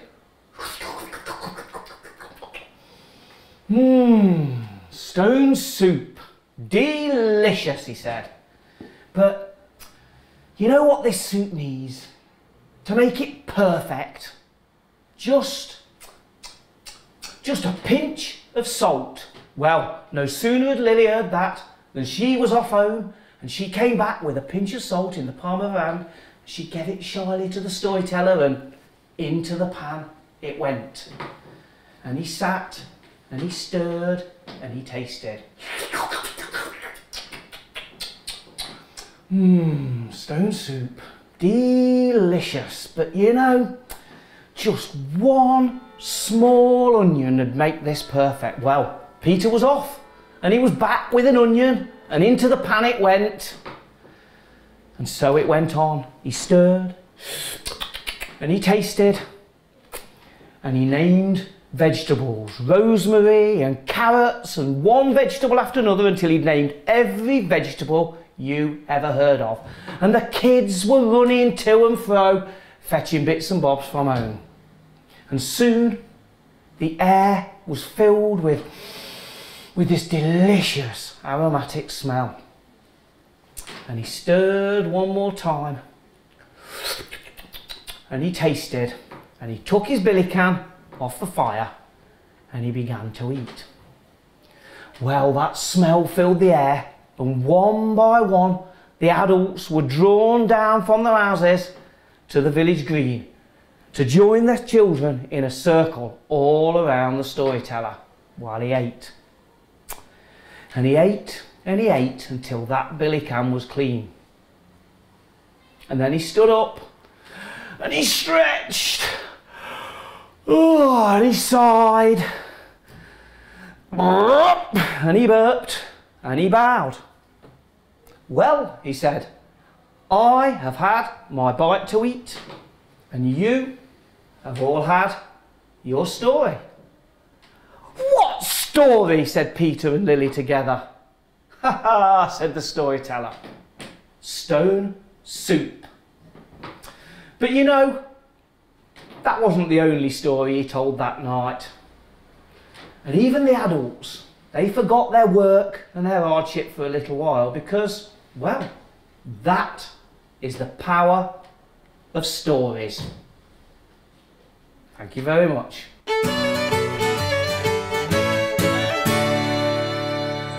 Yeah, you liked that, didn't you, boy? Yeah. Right, so you are watching the Leicester St George's Festival here. Could you stop that, please? You are watching the Leicester St George's Festival here online. I said stop that. I'm trying to do a bit to camera, okay? Thank you. You are watching... Stop it! This is the Leicester St... All right. I'm good.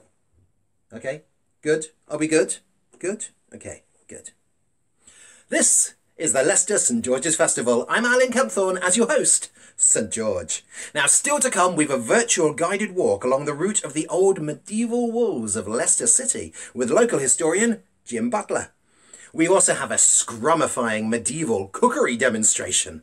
Yeah, I know, I'm excited about that one too, yeah.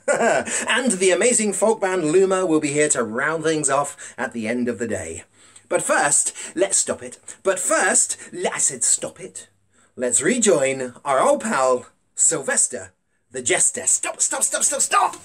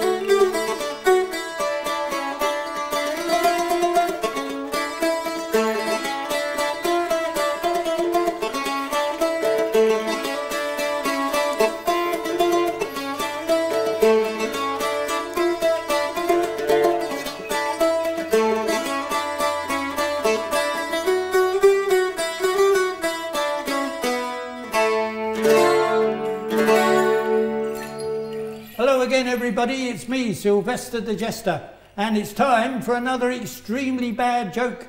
Where would you find Spider-Man? On his website. And why don't cannibals eat clowns? Because they taste funny.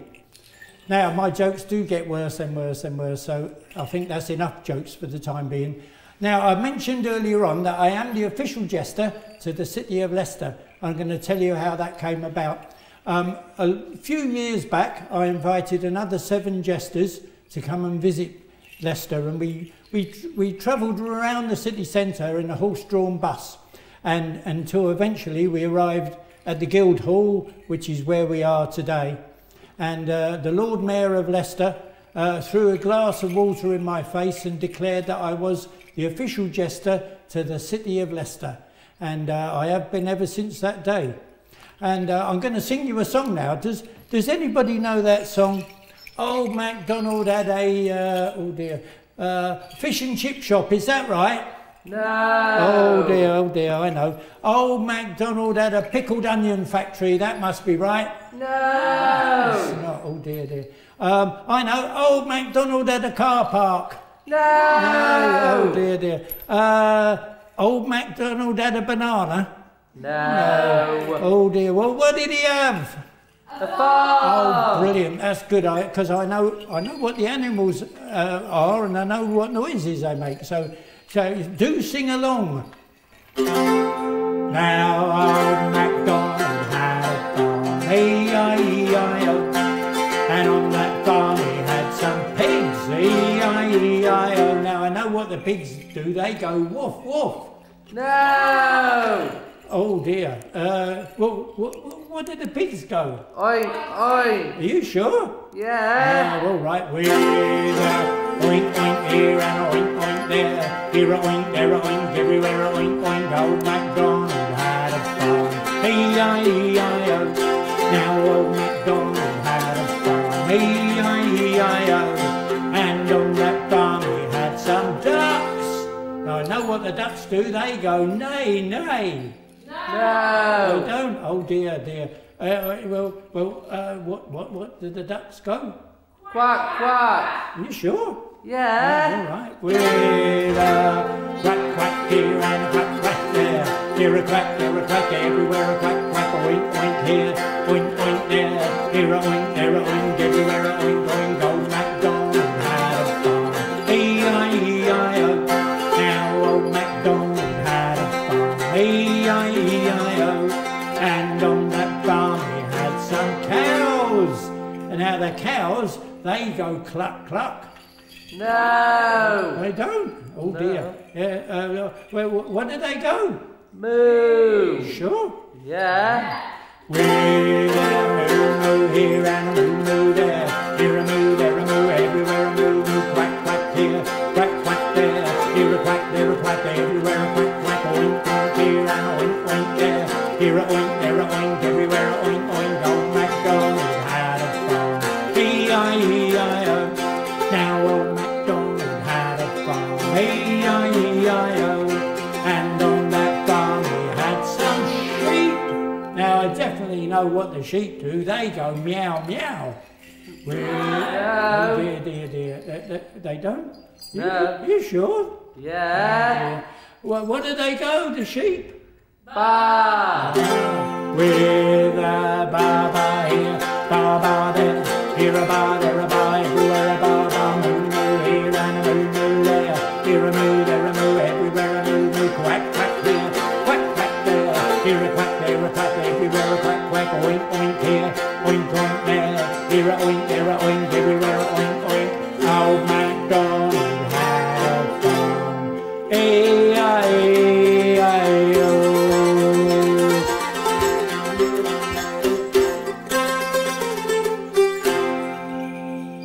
Well, that's about it from me. So I'll see you hopefully next year at the St George's Festival.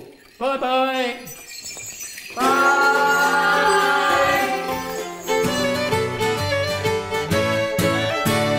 Thank you, Sylvesta the Jester, and hopefully we'll be seeing him again in person when we all return to our usual home in Leicester's Orton Square for next year's Leicester St George's Festival. Coming up soon, we've got a medieval cookery demonstration. Oof, I can't wait for that one. But first, it's history time. Now, you know that Leicester's a pretty ancient city, right? But have you ever wondered what life was like in Leicester in maybe the old Roman or medieval times? Well, the guy who knows all about that is Jim Butler, who spent his time in lockdown filming a whole series of videos exploring the hidden histories of Leicester. He's called it Hidden Histories of Leicester. Figures. And Jim knows his stuff too. He's the Honorary Secretary of the Leicestershire Archaeological and Historical Society. So, here is Jim Butler to guide you around the first of his virtual tours, looking at the route of Leicester's original Roman and medieval walls.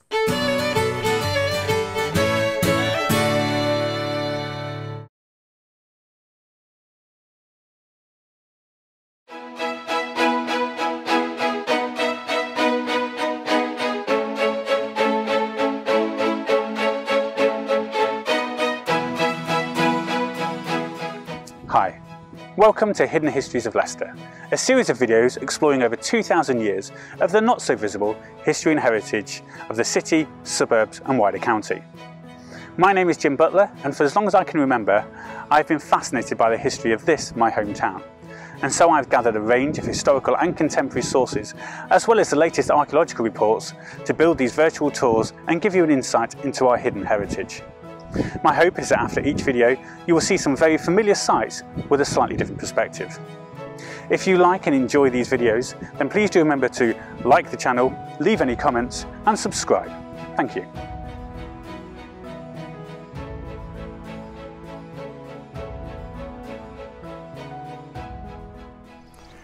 In this first video, we're going to get a sense of the old town by walking the route of the Roman and medieval defensive walls. Unlike York and Chester, where you can literally circumnavigate the town by walking the walls, much of Leicester's medieval defences are long gone. But that doesn't mean we can't still follow the route and identify some of the clues pointing to its former existence.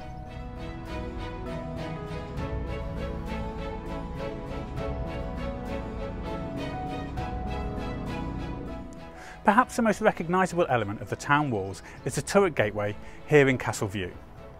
This gateway was built in 1422 to connect the inner bailey of the castle to the Newark precinct, both of which we'll explore in later videos. Prior to the gateway, there is likely to have been some form of defensive barrier here, be it a ditch, wooden palisade or stone wall, since pre-Roman times. The wall dividing the gardens of Newark Houses Museum and St Mary de Castro churchyard is all that remains of Leicester's once formidable defences. For now, we'll head east along the town's southern wall.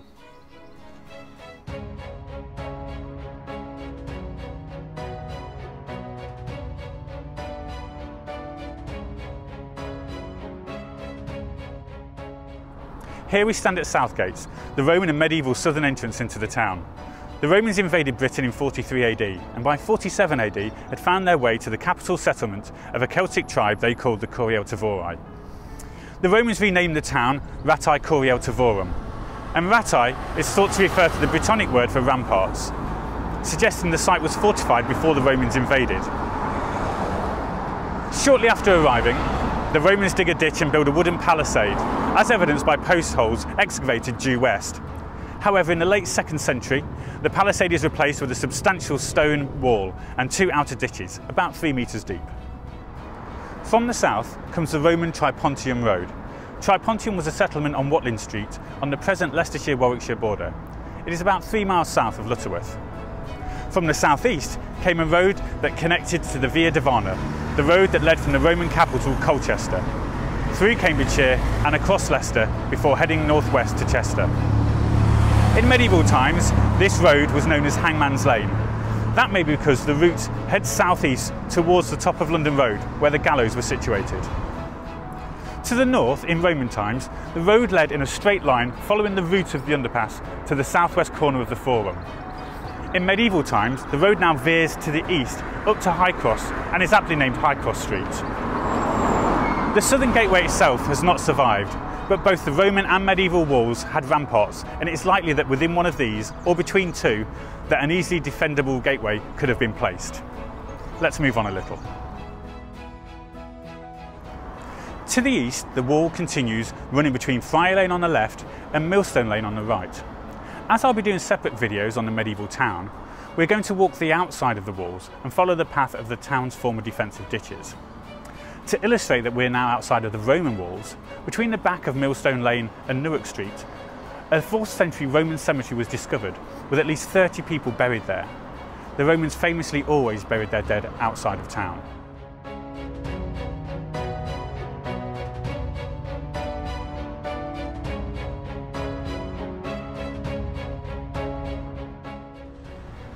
It's worth remembering that through the Roman and medieval period, the town wall was continuous, so no cutting through to your favourite shops or taverns. By all accounts, pretty much everything this side of the wall, i.e. outside of it, was open fields. A quick note on ditches. In Leicester's case, we are classing a ditch as a relatively steeply angled trench or trenches around the outside of the town wall to encumber and slow down attacking forces. There is no evidence that I'm aware of to suggest that Leicester's defences were moated or that the ditches were filled with water supplied by the river, which is quite some way downhill now. No doubt, after floods and periods of heavy rain, there would be areas where the water would gather and, along with any rotting rubbish that would be thrown in them, would make quite a stink, but no moat.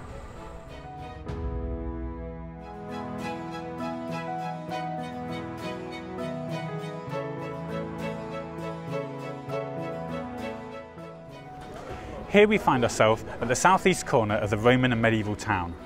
From Southgate, the wall comes through the line of this building here and then heads off through the middle of the Tourist Information Centre here.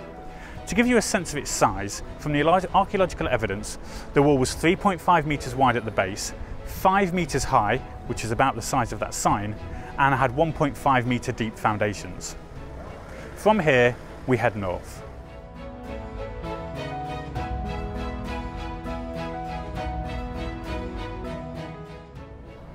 Here at the Angel Gateway is another great spot to understand the town wall. In 1979, a filled ditch was found here running parallel to Cheapside. Further investigation led to the conclusion that what had been discovered was not the town ditch, but rather a robber trench of the town wall. For those unfamiliar with robber trenches, they are where the stones that formed a wall or building foundation were removed by someone in the past to use for their own building. Once they've taken the stone, the robber refills the resulting hole or trench with whatever soil and rubbish they can find. The subsequent robber trench is only discernible because the soil from the two different dates will be slightly different in colour. Hopefully, any pottery or non-degradable deposits found in the trench can give an indication of when the stone was robbed and it was backfilled. Sadly, no such evidence was recorded at this spot. But from here, we can clearly see how the wall, even after it has gone, still forms a key delineation between the premises inside the town and those outside of it, each of which at some point would have abutted up to the wall. For many, the clock tower is regarded as the centre of Leicester. The iconic monument has stood close to the site of the old Haymarket for over 150 years, but as you can clearly see, it stands well outside the footprint of the Roman and medieval town. Here at East Gates in Roman times, the key gateway cut across the town to the gateway at West Bridge, following the line of the present Silver Street. From the gateway, the road becomes the major Roman artery, the Fossway, heading out up Belgrave Gate in pretty much a straight line all the way to Lincoln. In the medieval era, the road leads onto what was called Swine Market, which leads all the way up to the present High Street and to the site of the original High Cross. At the approximate entrance to the High Cross shopping centre, you would have entered Parchment Lane, but more on that another day. This is perhaps a good point to discuss gates and gatters. If you are familiar with Leicester, you will know that there are a number of streets in the city that have the suffix gate, for example, Northgate, Woodgate, Braunston Gate, etc. However, only 3 of these surviving street names actually refer to physical gateways in the town walls, and these are named after the points of the compass, so South Gates, East Gates and North Gate. The other gates are actually names derived from the Old Norse term gata, which means way to or street, and can be found in many towns that were part of Alfred the Great's Danelaw. So in these instances, gate refers to way to, hence Gallowtree Gate leads the way to the former gallows at the top of what is now London Road. Humberston Gate leads all the way to Humberston, likewise with Belgrave Gate and with Church Gate. In this case, the church we're talking about is St Margaret's Church to the north of the town, which is the way we go now.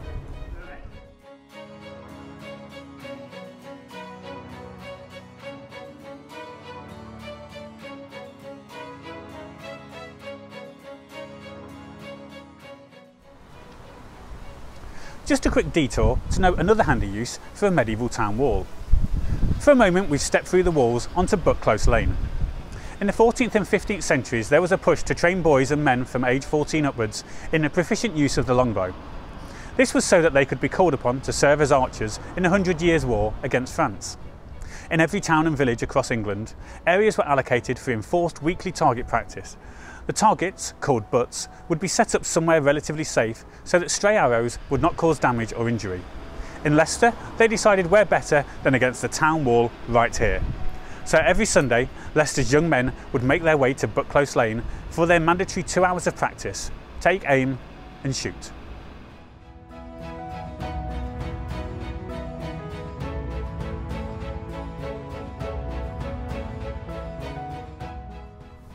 At the northeast corner of the walls lies St Margaret's Church, the only one of the city's 5 ancient churches to be built outside of the town walls. There's been a church on the site since at least 1086, and one of the theories as to why it's outside of the walls is that it was originally built by a community of early Danish settlers who'd wanted to live close enough to the town to trade with its occupants, but not actually live in the town. When these settlers were converted to Christianity, they needed a church, and so St Margaret's was built. The nearest buildings of interest from here in the medieval era was St Mary's Abbey across the river. Of course there was no road to take you across there as there is today. Instead, if you wished to visit the Abbey, you had to take a more circuitous route, which we'll talk about a little later. It's worth taking a moment to talk about Sandvígate, as I often hear questions relating to its name. It's thought that during the Danish occupation of the town during the late 9th and early 10th century, there was a racecourse along here that went across into Abbey Meadows that was called the Skaith. In the medieval era, this street took on a completely different role, as it became the site for the annual Whit Sunday religious procession. A delegation from St Mary de Castro Church would meet with another delegation from St Martin's Church, which is now the cathedral, probably somewhere near Northgate, and they would carry an effigy of the Virgin Mary and lead a procession down all the way to St Margaret's Church. The annual procession earned the street the name the Holy Way, or in Latin, Sancta Via, which over the centuries has been corrupted into Sandví.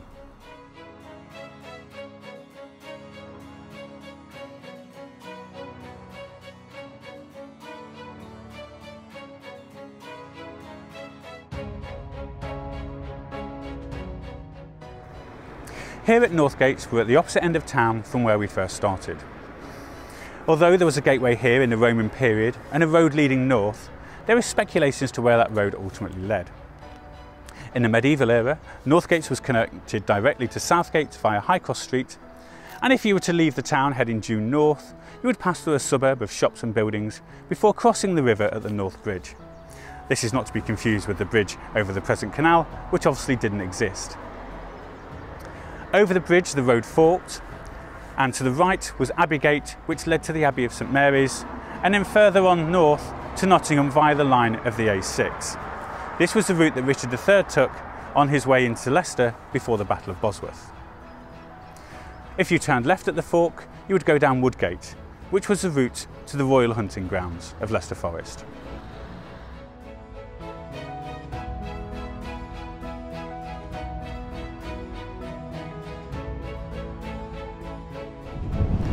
From Northgate, the wall continues to run parallel to and just south of Saw Lane. From this vantage point, and thanks to the construction going on behind me, we can now get an idea of the extent of the northwest corner of the medieval and Roman town. Interestingly, it appears that the earlier Roman town actually extended further north than it did at later times. Archaeologists have recently discovered a high-status Roman building just north of Saw Lane that appears to have been abandoned in the 2nd century AD to make way for the new Roman defences. Likewise, a second Roman boundary wall was discovered behind me, pushed over in its entirety, again to make way for these new, larger defensive walls.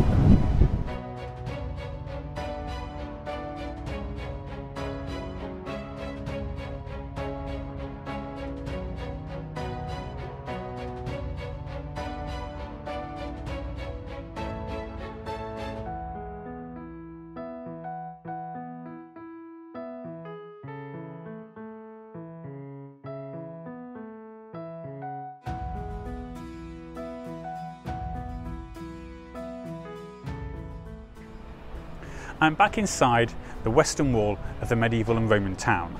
The other side of the wall is the river. What we do know from existing archaeological reports is that this was a busy part of town in both Roman and medieval periods, with high-status Roman buildings, mosaics and jewellery found in the area. There was also evidence for the Dominican Blackfriars Friary and occupations such as tanning found here. All of these I will cover in a later video. The walls here, though, do give us insight into one of England's lesser-known rebellions. The revolt of 1173 to 74 was a rebellion against King Henry II by 3 of his sons. Henry, the eldest son, along with his brother Richard, who would become Richard the Lionheart, and another brother, Geoffrey, turned on the king and the youngest brother, John. Yes, that John of Robin Hood and Magna Carta fame. Henry the Younger's friend, Robert de Beaumont, Earl of Leicester, supported the rebellion and provided Henry with troops. King Henry's forces took Leicester Castle in retaliation. Archaeologists discovered heavily scorched stones in this area and have suggested that they could be the result of an attempt by King Henry's forces to sap or undermine the walled defences as part of that attack. Perhaps the most known gateway into the Roman and medieval Leicester stood here beside Westbridge.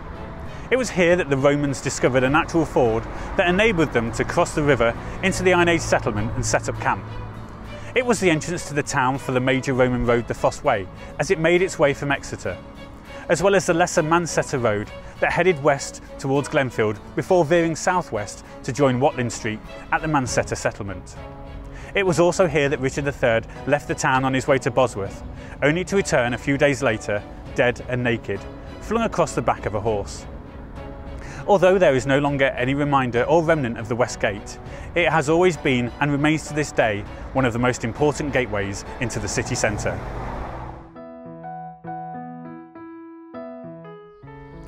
The final stop on this tour of the town walls is at the castle walls here in Castle Gardens.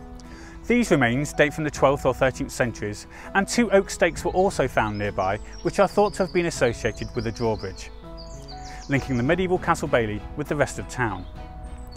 Through the 15th and 16th centuries, Leicester's defensive walls gradually fell into disrepair.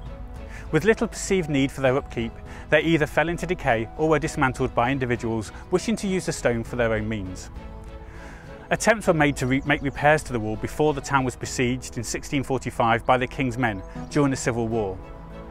The town came under heavy fire, especially around the Newark, but the wall was eventually breached at the east gates and the town was sacked.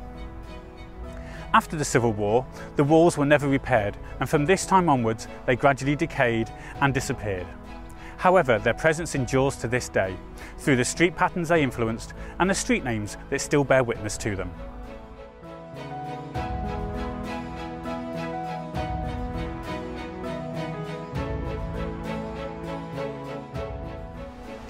The fascinating story of Leicester's defensive walls tell us not just about the history of this city, but they also reflect the wider political and social events happening across the country over the past 2,000 years.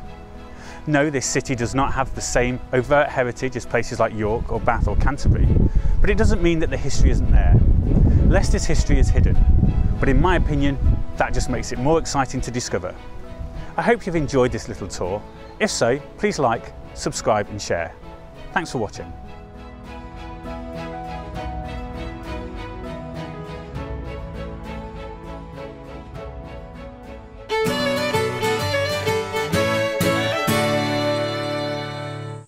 Hi, I'm St George, and this is the Leicester St George's Festival. Or at least it has been, because I've got to say, we are drawing towards the end of our entertainment for you guys today. Sorry, kind of had to happen at some point. I hope you've enjoyed all the fun, and remember, we are usually live in Orton Square in Leicester on the Saturday nearest to St George's Day, every year without fail. Except last year, because that was 2020 and nothing happened anywhere. Which is why this year we're delighted that we've been able to bring you the St George's Festival here on your computer screen. So thank you so much for staying with us today, and I hope that you've really enjoyed it and had a lot of fun.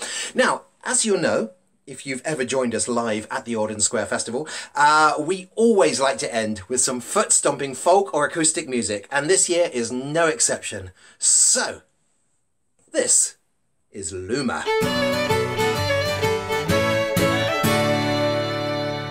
These are 2 tunes from the northwest of England. The first one is called Rusty Gully, and the second one is called The Dusty Miller, and they're preceded by a waltz, which is an arrangement of Rusty Gully written by Liz.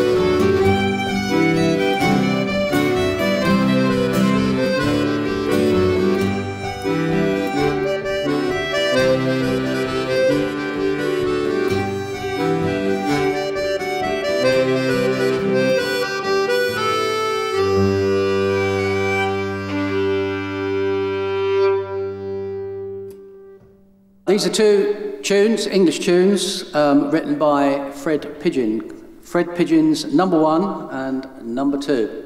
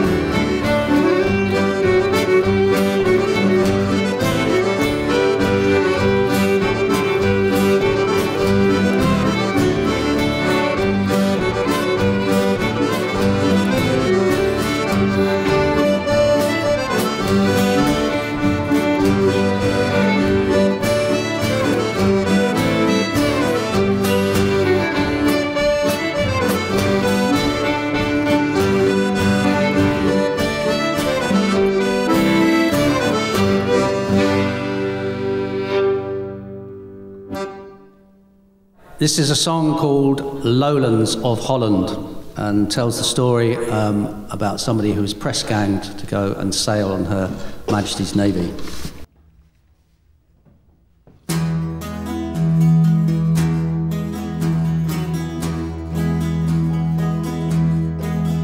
On the night that I was married, and in my marriage bed, there came a multi captain.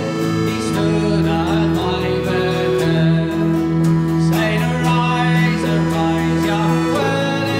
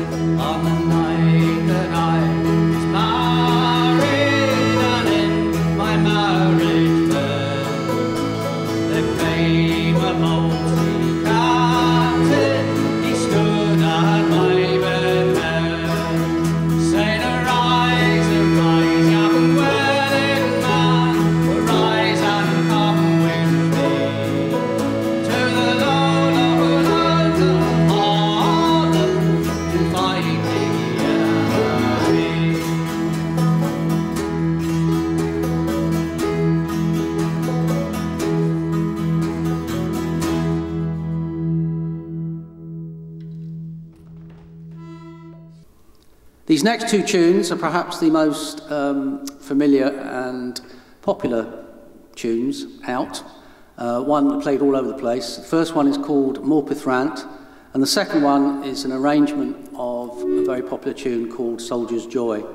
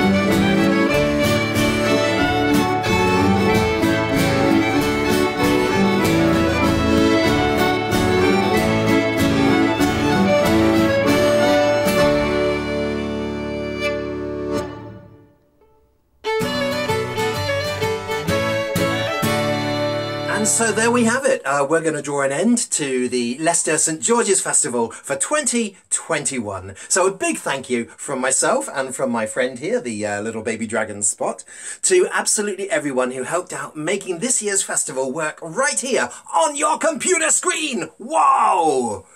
Well, we dearly hope that we'll be back in the flesh next year for the Leicester St George's Festival 2022. So, until then, stay safe, stay sane, always keep a sword's length away from other people. Wear your mask where you have to, and always wash your hands after slaying a dragon.